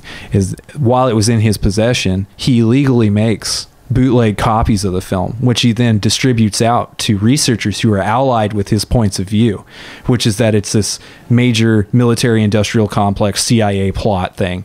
So then they go around and show the Zapruder film to students on college campuses and sort of indoctrinate them into the conspiracy mindset. Man. And it's like, okay, well, this is the film they don't want you to see. And it's like, okay, for the low price of like $6, you can buy the individual frames and take them home and study them yourself, you know, or you can buy a copy of the film that's 7 generations removed from the original and just looks like mud. You know? But yeah, I mean, there's an industry here, right? There's Wow, I did not know any of that. yeah. That's true story. So yeah, when Zapruder film gets aired on national television in 1975 on a program called Good Night America, hosted by Geraldo Rivera. Yeah, Geraldo, right? Fantastic. Yeah, it makes sense, right? It totally makes sense. But yeah, is that people lost their minds when they saw it, because they're like, oh my God, this has been hidden from us for a reason, you know? And that's why almost immediately after that, you get the foundation of the House Select Committee on Assassinations in order to set the record right. What'd your dad think when the Zapruder film came out? Did he have any comments on that? Well, see, my dad has actually like researched the Kennedy assassination, the event. Like, see, like I kind of separate myself from the event. Like, I study like kind of the implications afterward of everything, right? The cultural kind of history of it. But is that both my parents remember 75 when Geraldo had the film on. They remember that, and yeah, they remember being upset about it. Like, yeah, they remember being like, okay, yeah, there's a reason why these people are hiding this from us, because, well, obviously he gets shot from the front, right? Even though you can argue physics all day about whether that's true or not. But yeah, is that they were genuinely upset about it. And it's one of the things that got my dad into this was this event. And it also had to do with, because he got into it kind of in the early 80s. And there was a book published by an author named David Lifton, and it was called Best Evidence. And Best Evidence was groundbreaking because it put forth the theory that President Kennedy's body had been surgery. Yeah, had been altered using clandestine like surgery. I hadn't heard that. Yeah. I don't think I'd heard that. When you brought that up a couple of times, like you just like in review towards the end. Yeah, I was just it's still a popular theory too. It's still a popular theory that somehow in between getting the president's body from Parkland Hospital in Dallas to Bethesda Naval Hospital in Maryland, that somehow some kind of surgery or bullets were removed, or the president's brain was removed or whatever en route.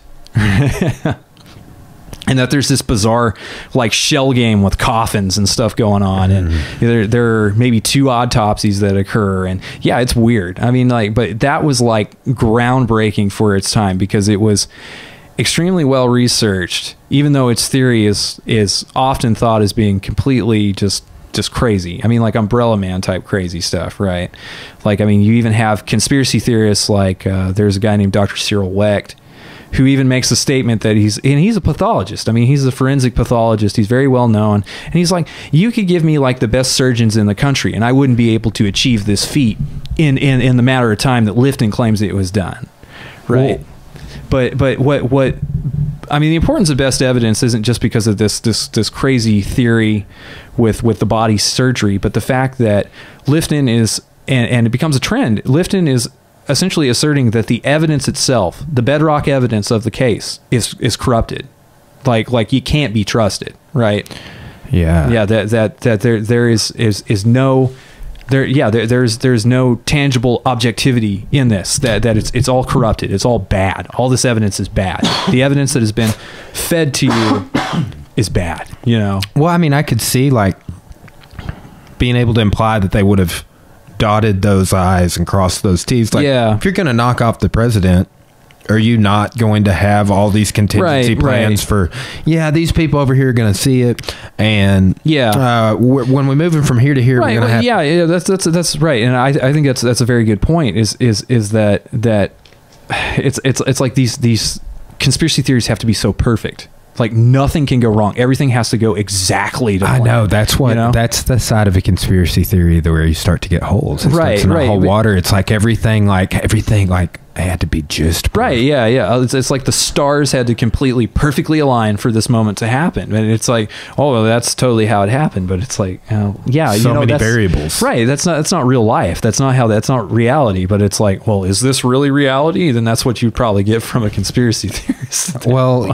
what's the craziest conspiracy theory you've heard out of all this? Like, I'm surprised that like we haven't mentioned aliens or reptile people or anything. Oh, like okay. That. But I mean, like, what's the craziest reach you've ever come across? You mean like with the Kennedy assassination? Yeah, or just like the interpretation of the event, or like alien surgery is how. There's now a popular semi. Well, okay. I can actually give you a handful of them because some of them are just pretty outrageous. There's a rather common prevalent theory, especially amongst the internet age, that the Zapruder film is a fraud. I can see that. Yeah, that parts of it have either been substantially edited or have been altered in some way to hide the fact. Even though you had conspiracy theorists using the film for the past 50 years as proof of conspiracy, I mean, as the events of the film, like, hey, you know, right? Man, you know, it's weird, right? I mean, but yeah, that the film was somehow altered. You've got you've even got people who claim that it didn't even happen.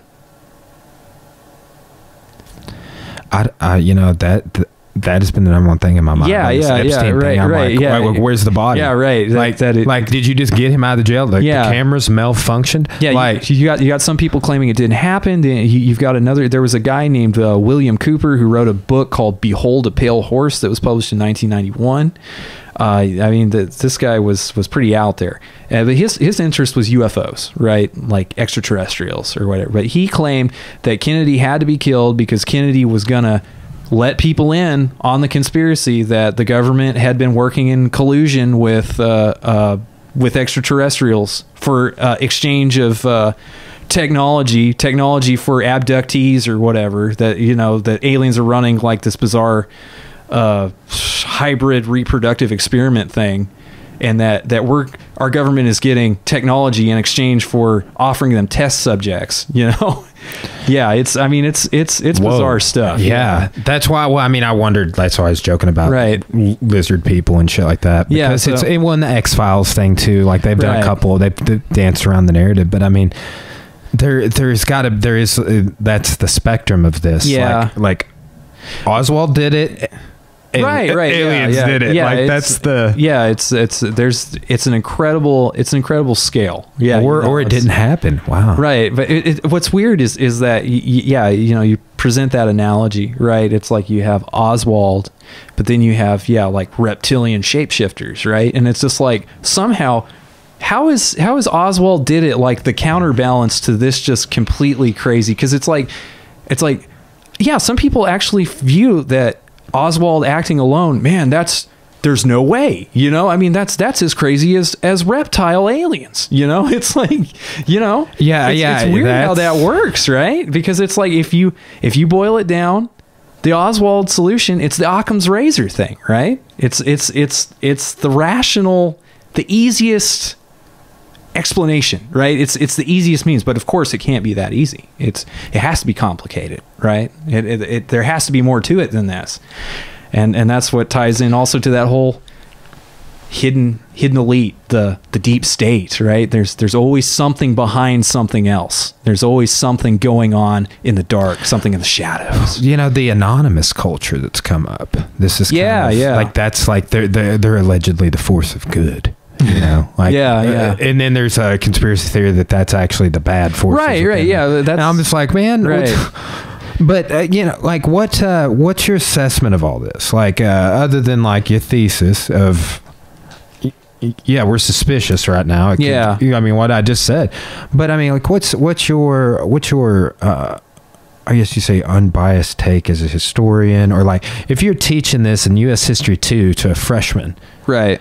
What are you going to say to them? Like, how are you going to explain, like, not just your thesis, but like, let's say you're just giving them the narrative. Like, how do you put that? Like, well, you could say Oswald did it, but we don't know. Like, I mean, like as a historian myself, like, how do I put it to my students? Right. Yeah. See, and that's maybe like the hardest part in this is that, I mean, in historiography classes and all that, you're pretty much trained to try to check your biases at the door, right? But unfortunately, you know, we're all human and we can't do that. You know, there's no way to really, your bias is going to be there in some way. It's always going to be there. It's the creative side of what we do. Right. Yeah. There's always going to be some point of view, some point of view. So, but it's like with this whole Kennedy assassination thing, it's like, well, I mean, like, how do I feel about it? You know? And it's like, it's one of those things where it's like, I just don't know. You know, it's because the waters have been muddied so much, you know, over the past. Well, what I would say is that I'm of the opinion that I would say about 94% convinced that Oswald acted alone. Okay.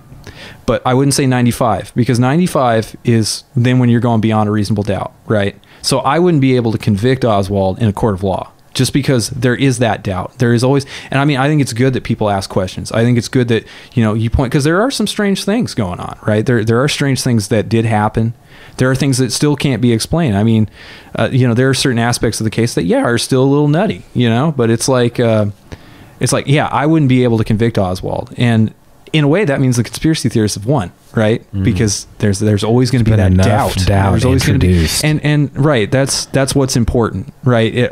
That's like kind of the central, one of the bottom lines of this whole thing is that these conspiracy theorists, like the early critics, or even beyond that, they introduced this sort of seed of doubt that just flourished into like this whole forest of just craziness. It turned distrust, into the suspicion. People say this all the time. They're like, they, like, right? Yeah, they. But that when you say they, it's not like you said a second ago talking about the conspiracy theorists or whatever. But like, I've picked up on that. Like, people all the time are like, they, and I'm like, who's they, man? Everybody's talking about they, right? And but that's that deep state shadow for the people that are really controlling the switches or whatever. Yeah, I mean, it's. Well, I mean, and it's popular because it explains things to people, because it offers them, because like if you just say, okay, Oswald killed Kennedy, he acted alone, then it's just like an isolated event, right? It's complete circumstance at that point. There's an author named William Manchester. He wrote a book in 1967 called The Death of a President, and it was a popular bestseller, and it was, he was right, definitely allied with like the Warren Commission and all that, but he. In 1993, after JFK gets released, he writes an article, an editorial piece for the New York Times, in which he presents this analogy for why people believe in conspiracy theories, especially with the Kennedy assassination. And the theory, or the sort of analogy that he uses is like, he's like, imagine if you have two scales, right? You have like world's biggest crime, world's biggest criminals, right? Which his analogy is the Holocaust and the Nazis, right? It balances out because you've got the worst crime, you've got the worst criminals, right? And he says the Kennedy assassination doesn't do that, because you have Kennedy, great leader, great man, and you have what he calls the, quote, wretched waif Oswald, right, on the other side of that scale, and it just doesn't balance out. And that's why people...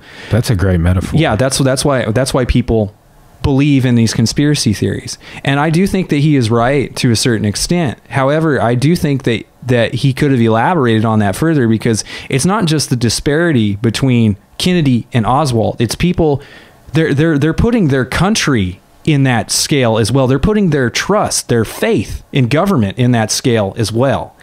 And that the conspiracy theories explain why we ended up at this point, why we don't trust the government, why the government is evil, that sort of thing. And that it spoke to people more than it did the official narrative. Well, what's fascinating is this explains more than anything. You know what I'm saying? Like your thesis, like that is the explanation of like what I need, honestly, is like, okay, yes. Like what you call a greater American mythology or whatever. Yeah. That's what it's become. Right. And to this be able to arrive at that conclusion is somewhat helpful to me as someone who's had passing interest in this. Yeah. Because Woods and I have talked about this. He teaches a spies class, and I've had him for that class. Yeah. And that really undermined my faith and introduced all this suspicion into my life. Right.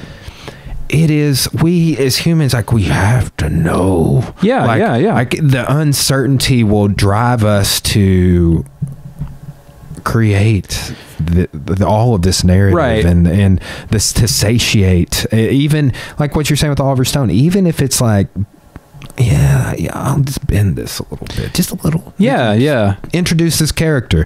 Like, well, I mean, but how is that any different? Like in academia, I was talking about something with Christianity. Have you taken the history of Christianity? No. But so to Jesus, sources of Jesus's life, there's this 2-document hypothesis that says all these red letter quotes in the Bible, Jesus never wrote anything. So where does that come from? Right. And they're like, well, it's a two document hypothesis that these two gospels built on Mark and Q. Yeah. And Q is gone. We don't know what happened to it. They destroyed it in Jewish wars or whatever. But yeah. But really, that's just a reach. Right. Right. But it's like, that's the things we do to come up with explanations. But like, I mean, literally, it's an interesting thesis. But yeah. We'll just create a way. Right. Because there's got to be some other document, right? Where are these red letters? The sayings of Jesus, Q.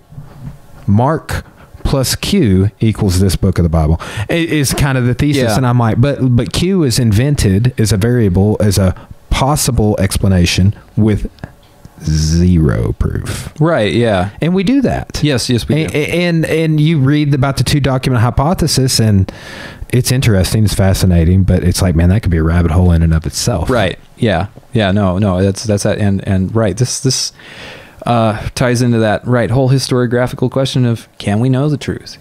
What is truth? What even is objective truth? Because there are so many different versions of it. And with this Kennedy assassination narrative thing, and the fact that people, buy into it and believe it, but it's the truth because it explains things. That's my whole thing about why people buy into this, because it puts them in the story as well. They're a factor in it. In a way, because a lot of the theories also have to do with this, right? Individual versus society, individual versus government.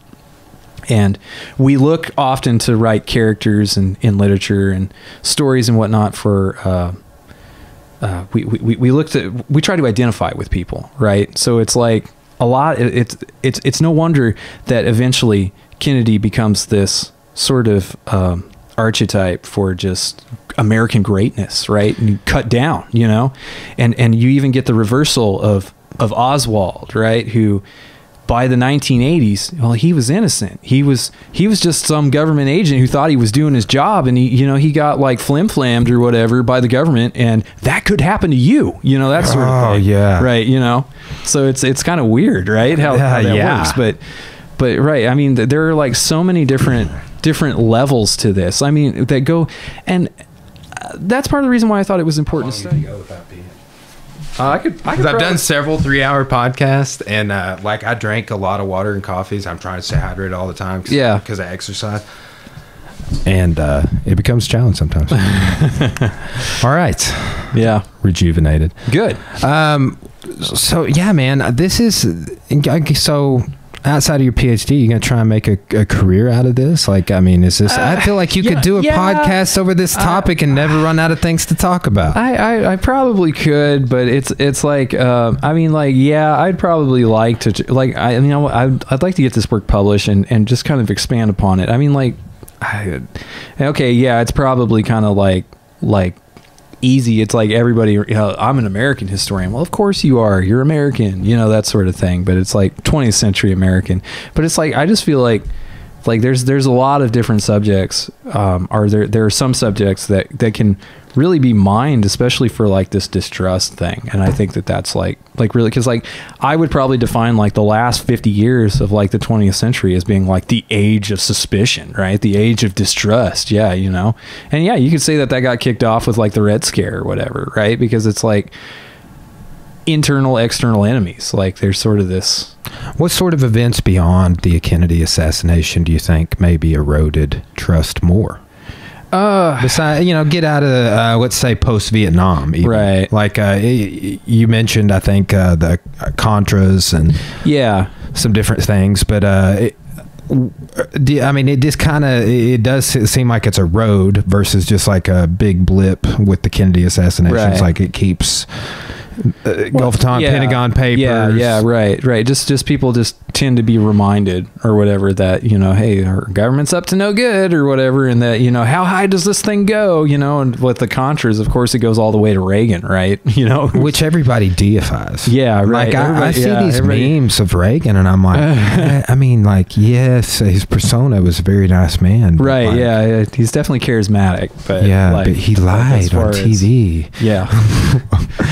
But yeah, it's right. But like how my dad remembers Reagan is not at all how I see him. Right.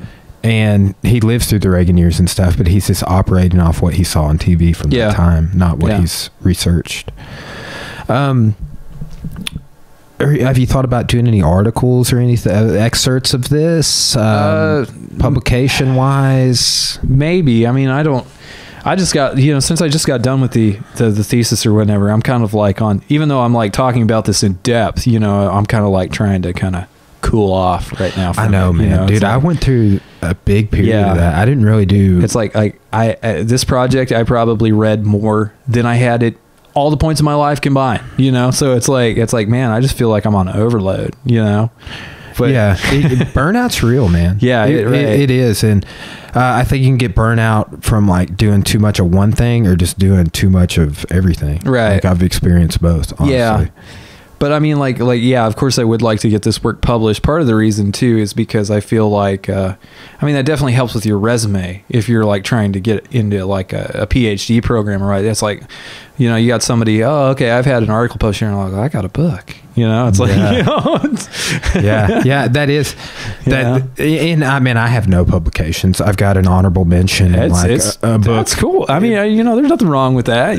I just, man, that is what you're doing. I mean, it is a big goal. I would love to turn my thesis into a book. And deal with more Cold War era stuff. Okay. Right? Like Mao Zedong burned all of the kung fu material he could get his hands on after he turned it into wushu. The guy who invented sambo in Russia was ousted for being a Japanese spy because he got his black belt from the guy that invented judo. Things like that. Like those are some things that were parts of my thesis of like same sort of territory you're covering of like the Eastern totalitarian versus Western liberal democratic societies and how martial arts became this nationalistic supreme thing. I mean, even Vladimir Putin has a black belt in judo. But Teddy Roosevelt did judo in the basement of the White House. Like it's been something that like we've engaged in for supremacy reasons. Yeah. Even like, so JFK in my thesis, I cite him going to Fort Bragg, and the training that they are doing is a byproduct of the development of this one guy that I wrote about in my thesis. Yeah. But it's interesting. That's like, it was our martial arts military traditions were really starting to culminate under Kennedy. Yeah. Right. And he was all about it. Like Ellsberg wrote this paper before the Pentagon papers were published, of course, but it was called Counter-Revolutionary Judo in Vietnam. They were trying to use the philosophy behind that, because judo is made by a guy who worked for Tokyo Imperial University. He was like the president of the university, basically. And it's very intellectual, but he's like, let's take the strategy of overcoming the opponent here and we'll use it on the communist guerrillas. Like, don't you see? Right. Right. But it's just like I love the 45 to present era, man. Yeah. Yeah. I mean, the Cold War. I agree too. And absolutely. Everything we've talked about on this podcast. And what pisses me off actually is like, I haven't got to teach. I taught Civ 2 3 times, but I haven't even taught US2 yet. Yeah. But it's good because like I feel like I have more content material and just like talk about in that era that it's good that they've got me like doing US history. Yeah, I mean I got set on this path with this thesis and all that because I took my first semester in grad school. I mean, I took historiography, which I mean that helps, of course. Who was your professor for that? Dr. Dykma. Yeah, that's who I had. Yeah. Which I mean that was a good class. Like I'm like, hey, what's this historiography thing? It's like I walk in, I'm like, I don't, and after that I'm like, man, mine's blown at this point. It's like objective truth. There's no such thing. But it's like the other class that I took that semester was U.S. History 1945 to 2001 with Dr. Moses. And that like set me on like this whole path toward this thing because I wrote a paper in there about the Zapruder film. Moses has done a lot of work with this. I remember him giving a talk on it one time. I wrote a paper over the Zapruder film, and in a way it was kind of like the template I use, because like I'm like, man, interpretations of this film just like vary over the years. It's like people are using it for, it's like the uses and misuses of the film, how like lone nut supporters used it, or how conspiracy theories used it, or how it was reflected in culture, that sort of thing.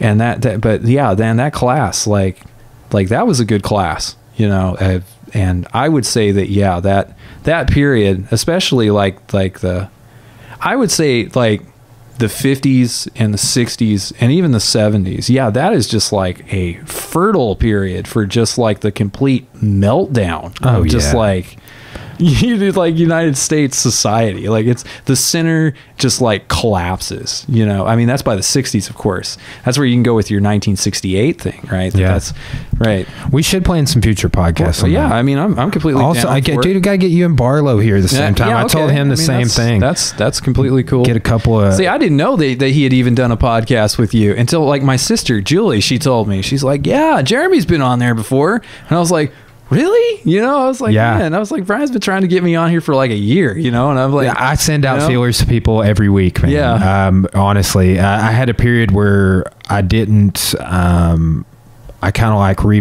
I was figuring out what I wanted to do with the room and everything. Yeah. And for one podcast, I decided, I was like, I'm going to have chairs. Like, so I did this setup with these two chairs. Yeah. And I was like, I hate that. So I put the table back in here. Right. Because I thought we were going to move to the new gym sooner. So I thought I would have I thought I would be recording at the gym most of the time. But I have those chairs set up at my office now. So like, I'm in Morrilton. If I want to get like, I'm going to try and get DeBlack to come in and talk to my Arkansas history class. Man, I love Dr. DeBlack. Yeah. It's like, right, since I was working as a teaching assistant for Dr. Jones, it's like we tried to tell. Oh yeah, I emailed her because Dr. DeBlack was like told me to get a hold of her to see if she had any of his stuff to give to me. Yeah. So it's just like trying to tell students like about like Dr. DeBlack. It's just like, man, this guy's a legend. I have his book Fire and Sword. The definitive book on the Civil War in Arkansas. It's like, but yeah, because I had DeBlack for a class that was 19th century American biography. Wow. It was great, man. Like I learned a lot, and of course I know DeBlack still goes around and gives lectures and stuff. He has so much good content on YouTube. I didn't know he was on YouTube. Well, he doesn't have his own channel, but there's probably a dozen lectures, and if you look at the ADTN stuff, where he's either a talking head with other historians, or he's given a definitive, like there's a talk on there that he does over the Civil War in the Ozarks. Okay. Yeah. And Brooks Blevins also gets it was like a conference. Yeah. But there's several times like that, the old State House Museum where Brooks Baxter, where he gives these talks. And it's like, man, that's the lecture you gave when I took this class. Yeah. Like that is it. So it's like, man, I got to pull probably, I don't know, 10 lectures that I gave out of 45 from DeBlack on YouTube. Yeah. And it's been a while since I'd taken that course, but I like teaching Arkansas history. Yeah. I didn't think I would, but I do. Yeah. Arkansas history is great. I don't know why people knock it. It's like, I was telling my class today, I was like, because one of the part of their essay was like, there's finals coming up. It's like, tell me what you thought about the class. Yeah. Just like, bonus points pretty much, but it's like, what did you think? Did you come in here with preconceptions about how it would be, and did they change? And I remember taking to Black and leaving and having a more of appreciation for state histories. Yeah. I was like, man, I would love to take like a Texas state history, an Oklahoma state history, like just surrounding states, Tennessee, because of how much those states cross over when you start talking about different parts of Arkansas. And it's fascinating, man. I feel like there's, when you go through like US 1, you start talking about the 13 colonies, you get into a lot of those states, not just like you would if you were doing a state history, but it's like doing an individual, like a deep study on a state is different. Yeah, no, I completely agree with that. And Dr. DeBlack is just, he's incredible, man. He is. Like just a completely unique delivery, and it's so like this summer he gave a lecture at Terry, because she's a teacher, she goes to these professional development things. Yeah. In Van Buren, they hold like this Arkansas history Where thing. does Terry teach at? Boonville. Okay. Yeah, she teaches art at Boonville Elementary. But like in Van Buren at the King Opera House downtown, they had like this convention that was all based around like Arkansas history and stuff like that. And Black was there. Yeah, and he spoke, and you know, it's like it's just like in class. You know, I'm like, this is great. I saw him at the City Mall over the summer, and just walked up, and I was like, Dr. Black, man, I haven't seen you in like years, because I hadn't got to run into him very much since I graduated. It's probably been 3 years since I talked to him. Yeah, and it was awesome. He's like, if I can help you in any way, let me know. And I was like, thanks, I will be in touch. Yeah. It's like the first thing I was like, I'm teaching Arkansas history, man, and I was like, it's all because of you, you know, like it just was so inspired to like, because I'd been, you know, I mean, he's one of the authors of the textbook. Right. So I quoted him in class today. I used a quote from him for a test question about political reconstruction. You know, but he does have a super unique delivery. He used to do this thing, this story about the big bar in Arkansas. It's like a little play, the big bar. Man, he'd always like, Thurman, you need to come up here. Okay, you're gonna read this part. I'm gonna read this, and he'd just act it out, man. And he's like, you could tell he's done it like a dozen times, and he gets into it. But yeah, he's great, man. Like, not gonna try to break out a bad Black impression here, but I wrote a paper, because like we're supposed to write over like a biography book like every 2 weeks or something like that, and then we discussed it, right? And it was a book about Confederate General Patrick Cleburne. It's called like Stonewall of the West, right? And I wrote about that, and we get to class, and he takes my paper, and he's like kind of like looking it over, and he's like, Mr. Storn, you ever been to the battlefield of Franklin before? And I'm like, no. Yeah, you never seen where Patrick Cleburne died? And I'm like, no. And he's like, well, it's the site of a Pizza Hut parking lot now. I was like, wow, you know, that's crazy. Yeah. Wow. Yeah. What was that, Franklin, Tennessee? Yeah. Interesting. Man, the Trans-Mississippi Theater is super interesting. 750 engagements in the Civil War in Arkansas. Yeah. So, I mean, many of them minor, but a lot of guerrilla activity. More Native Americans engaged on both sides in Arkansas and Missouri than anywhere else. Yeah. And they were told they would not have to fight outside of Oklahoma. Yeah. Yeah. But man, I would love to. I need to go by and meet Dr. Jones. Yeah. And then there's a few more. I would love to have any professor I've ever had that I know on my podcast, man. Right. Like I just haven't sent his wife a message. Dr. Bush, man. Did you ever have Dr. Bush? Jeremy did. Jeremy had him. Terry has, and she said, yeah, she's told me about him. He's great. He is, man. I had him for 27 hours of class. Wow. The guy had a major impact on my life. Yeah. But I would love to sit down with him, man. That's the cool thing about the podcast. Like, I tell people this, like, how often do you sit, like, I mean, and you may. I don't really, but how often you sit down and just do this? Like, hey, Thurman, how you been? Like, tell me what you've been up to. Yeah, this doesn't happen probably very often, you know? Yeah, like I walked out of my, and I'm just as bad as anybody. I walked out of my office the other day, and there's 6 students in the hall. Yeah. And they were all just in the... Yeah, right. Yeah, everybody's just like face down on their phones, and yeah. But I mean, I'm an introvert to begin with, so it's like, you know, to me it's kind of hard. So having an avenue like this to like express and talk ideas and stuff, this is great. You know, I mean, this is excellent. We do something like this. You're so cool. You can do it. Like I do it at my desk sometimes. I just record lectures for either Blackboard, or I've done a few history only podcasts, but. I had to learn. Like, I'm not an audio expert at all. Like, it was very hard for me to hook the pedals up in there. You know? But like, this is a simple USB mixer. A lot of times I'll run an audio only feed, but I have a digital audio recorder too. I run on my Mac, but I just got a USB mixer and a headphone amp, and I mean, figuring out how to do all that wasn't easy. But just hook that camera into the mixer and then the amp into the mixer, and it took some figuring out, but man, now like you just like press play and you're good. And then upload it after the fact. I don't do lives or anything, but man, they made it so difficult to do a YouTube live anymore that.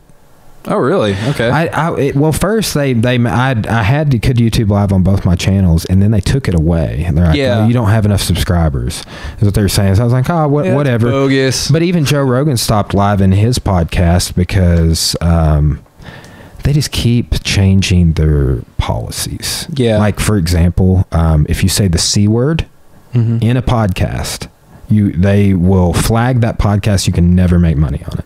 Wow. Like, and it's like, that's just like a software program or something like, oh, hey, we scanned your video and we saw that an hour and 38 minutes in, it's CUNT, bro. And you can't say that. Wow. Well, you can. They're not going to bleep you out. You can, but there will be repercussions. Yeah, that's the cyber digital evolution. And like how, if you've noticed, like we're paying, remember you used to not have to pay taxes when you order stuff online a lot of times in Arkansas. Now you do. Yeah, right. Because like I think I mentioned that, right? I run like a pedal shop, right, on Reverb. I sell guitar pedals and stuff like that. Oh, no, yeah. I thought you just meant you'd done that in passing and stuff. No. I actually kind of like run my own. Well, it's more like I buy a pedal and, you know, if I'm like, okay, I've done what I want with it, then I'll put it back up, you know. Dude, I'll tell you like, you know, pay it forward or whatever. What I do a lot of is watch videos of people like you buying a pedal and being like, this is what it does. Yeah. I'm opening the box and plugging it in like this. And it's like, here are the settings. Yeah. That's, there's Sweetwater. Right. Does tons of videos like that. And, all the pedals I bought from Boss, I watched this dude demo them and different settings, and then I went back and watched it again and took notes and went in there and dialed them in. Yeah. And, you know, so yeah, that's cool. But yeah, the Reverb thing or whatever, it's like, now you have to pay like sales taxes and stuff on things, and it's just like, man, it was so much easier when it's like, okay, I'll give you $50 for that. If they just would have taught us how to do taxes. I'll give you $56.47 for that. You know, it's like, okay, you know, that just, you know, I think it's easier to work in increments like that, especially if you're like trading or you're making deals with people on there, because you have that option, you know, where you can try to negotiate a price. Yeah, that's how I bought that Morello pedal. Yeah, I think I paid $100 for it. It was used, but it was like mint condition. Yeah. I asked like 130 or something. I was like, dude, 100 shipped to my door. Right. Yeah. You know, I mean, it's so much easier that way, and it also, it's just economically, it's like, I don't know, you're able to like rationalize that better, or like put it into visualization better. Hey, $100, that's $100 bill, you know, instead of like, well, I've got to pay like $175.33. You know, it's like, it's a pain, man. If I, you know, for the gym, like I was bragging to Cora earlier because I signed up a member last night. Okay. So took the payment and everything. I haven't taken a payment from a member in probably like 3 years.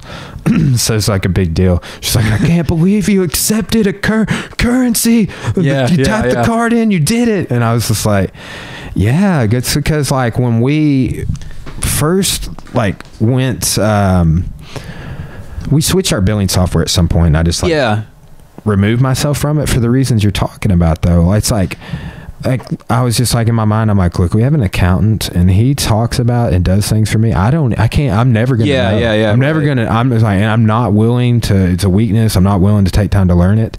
And, so I just kind of like forgot how to do a lot of stuff conveniently. But man, sales tax, use tax, those types of things. And then knowing what's a write-off and what's not, what's a percentage write-off and what's not. It's like, man, I didn't get any of that K-12. I didn't get any of that in econ. I didn't get any of that in any of the poli-sci classes I took.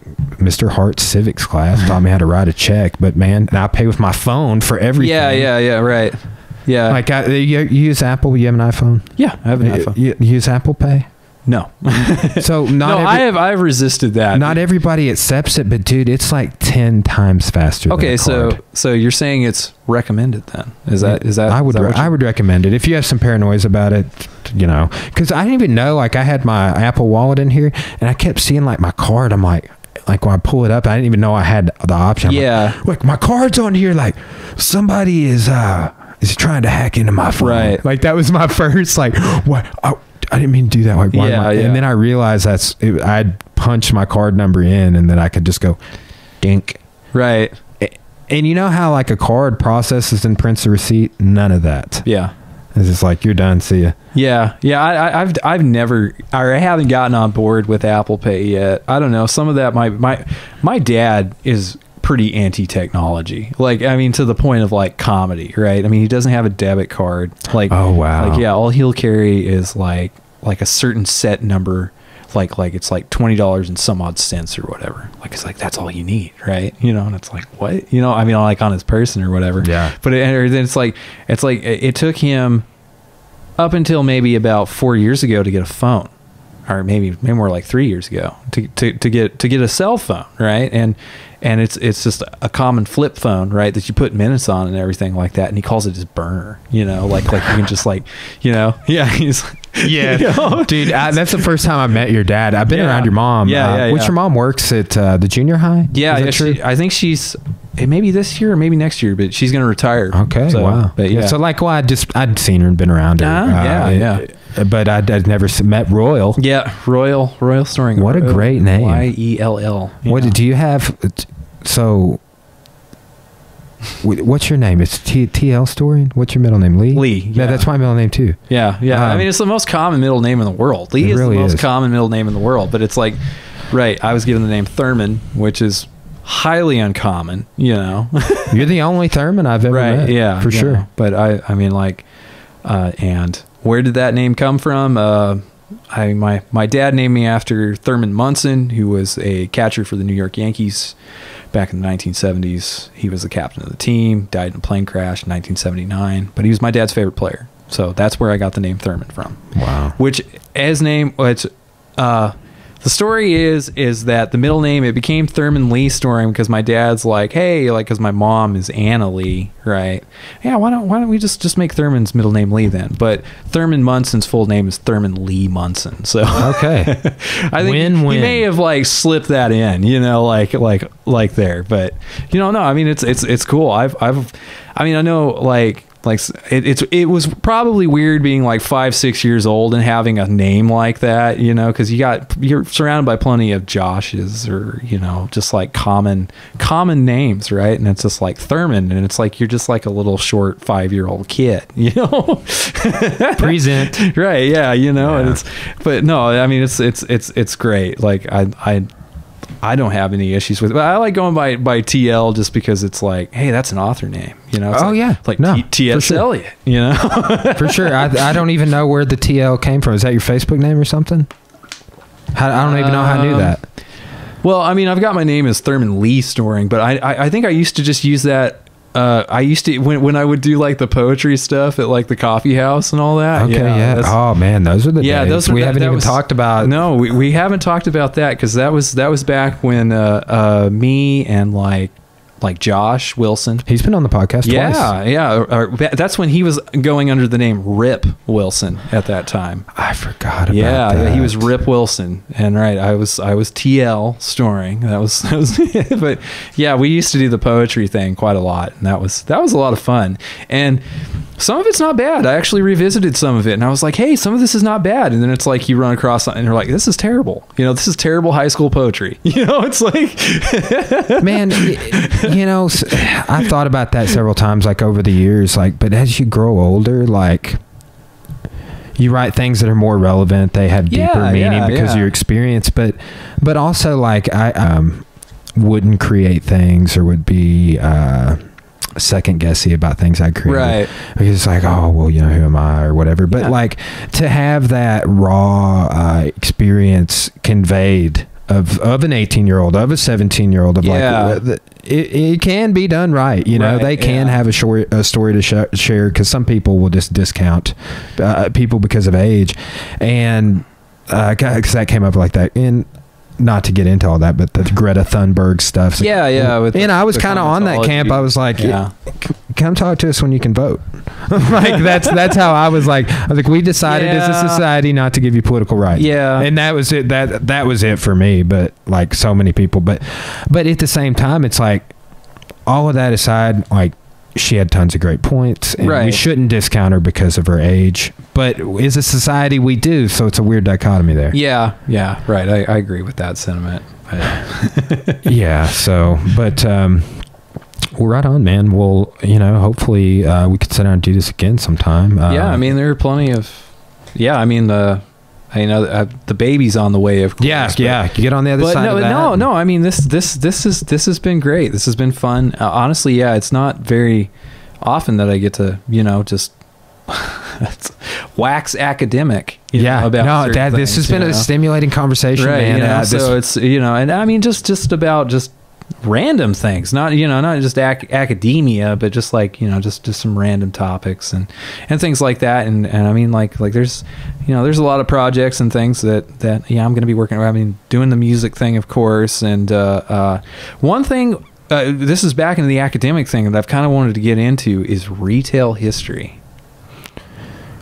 Ooh, wow. And this kind of refreshment, because you talked about meeting to Black at the City Mall, right? Yeah. Are you aware of the dead mall phenomena?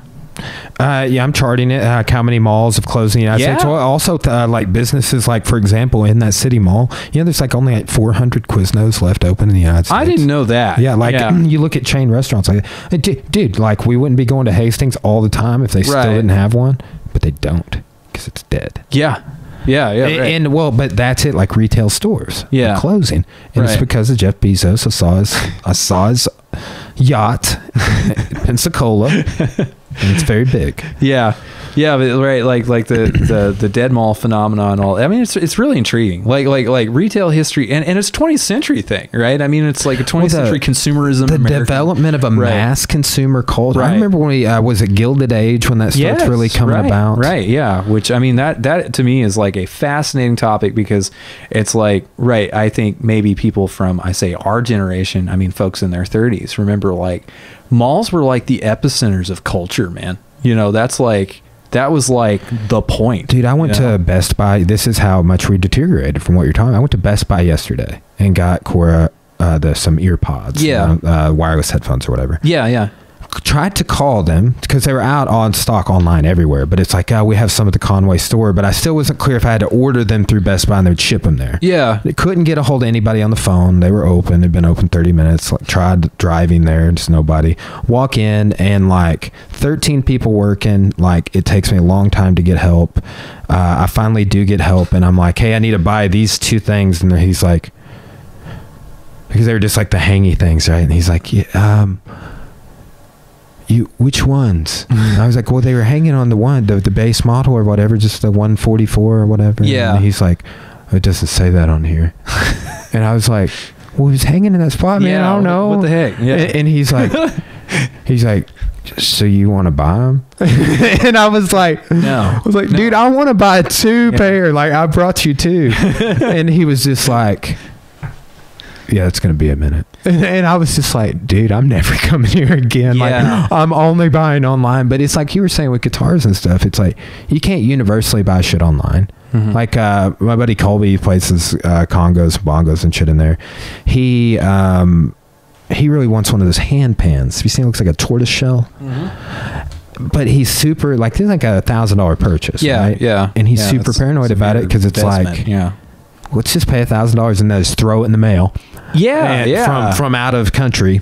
Right. And maybe it'll still be in tune when it gets there. Or maybe I could tune it. Oh, wait. I don't even know how to use this thing because it's a new instrument. Yeah. I mean, it's just, this is something I like, the dead mall phenomena or whatever is something that I've like kept track of for probably the past 15 years. Like, I mean, even back when I was like in high school, like I noticed, I'm like, hey man, these malls are dropping off. There used to be one in Little Rock. It was called University Mall. That's now long gone. They demolished it.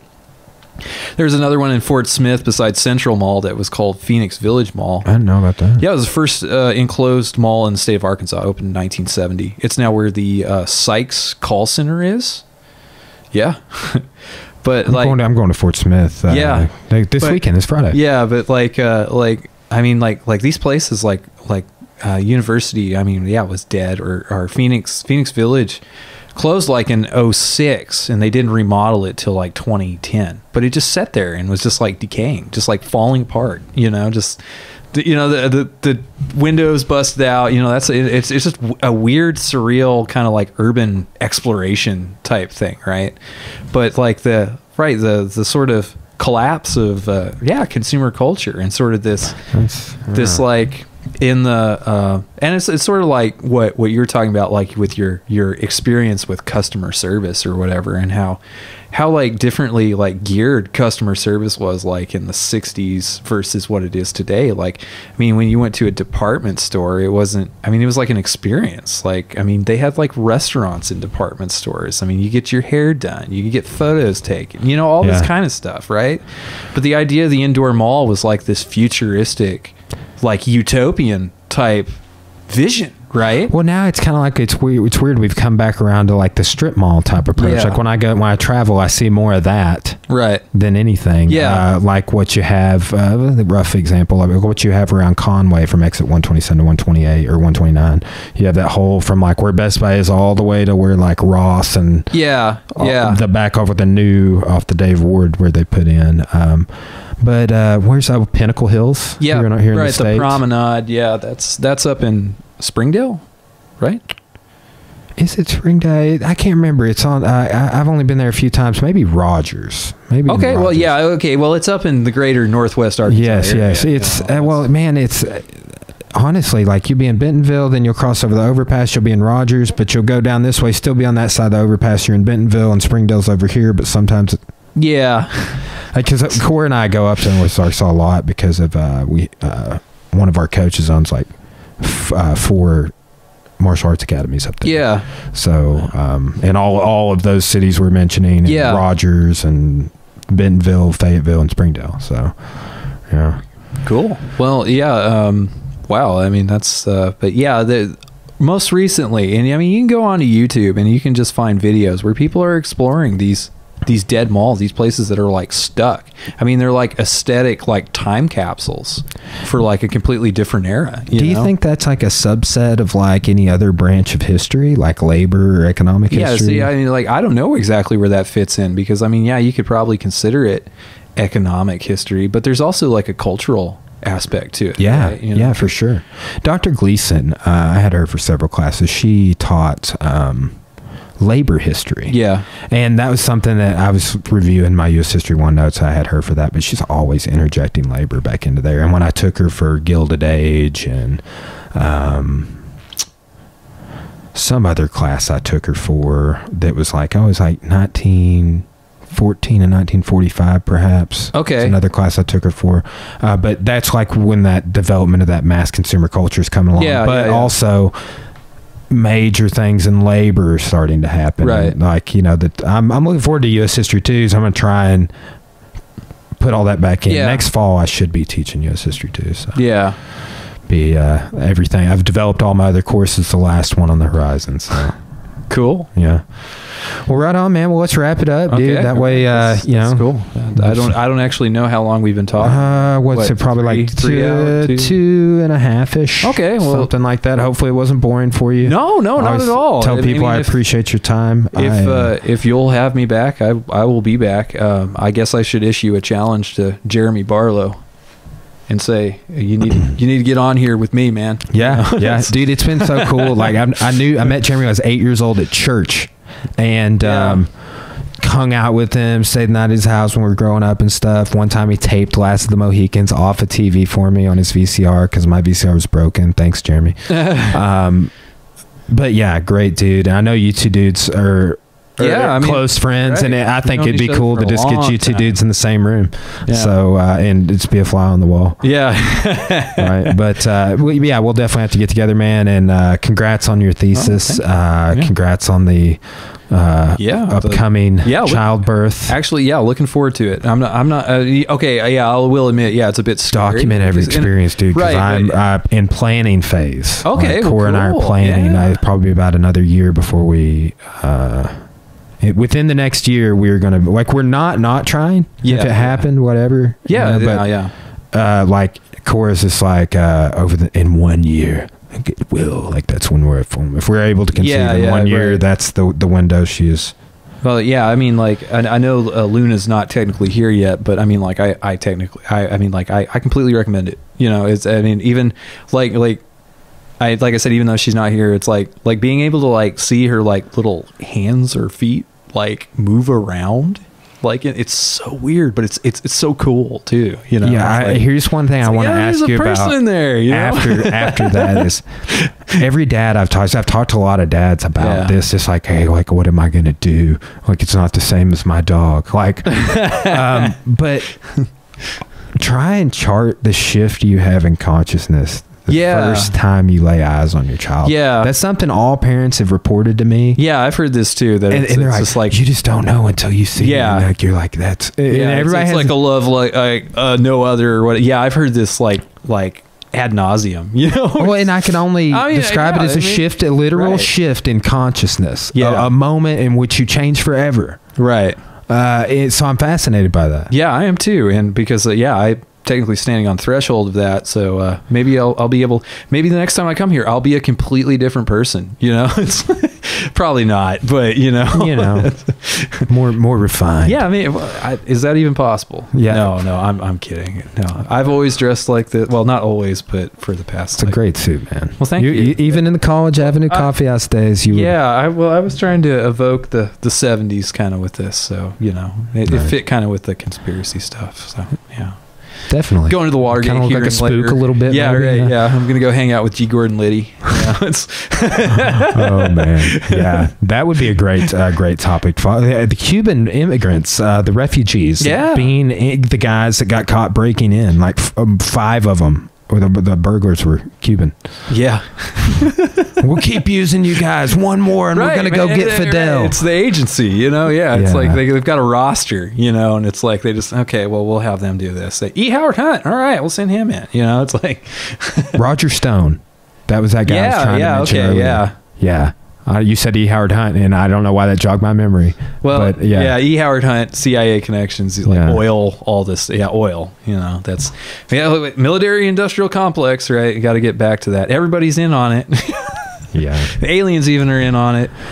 Shape-shifting reptilian lizard people named Mark Zuckerberg. What's the name of that guy who does David Ike? It is. Isn't that the name of it? ICK. He's something on like BBC and Vice and stuff. Yeah, right. The guy's everywhere.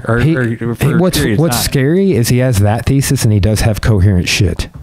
Like, I forget what he was talking coherently about. Something to do with like the global economy or something. And I was just like, well, I mean, right. There does have to be some semblance of truth, right, to it. There has to be something, but then it's like, you layer on. I think some of this might be like atheism. Like, atheists are like, we don't have an explanation, so we call it the spaghetti monster. Yeah, right. Like, you're a spaghetti monster. Like, that's how they describe God. Yeah, right. Or their deity or whatever. The flying spaghetti. Flying monster. Spaghetti monster. Yeah. Yeah, that was like an internet thing, right? In like Alaska or somewhere, there's they pray at city meetings, which they do here in Russellville too. And so like this guy started showing up, like, I want to give the invocation of the prayer, and he prays to the flying spaghetti monster. Wow. America. Wow. Quite crazy. But yeah, that's something that's going to be, I think, elevating more, but gives us plenty to talk about. Right. Absolutely. All right, man. Well, we're signing off. We'll see you soon, man. All right. Appreciate you. See you later. Well, that was good.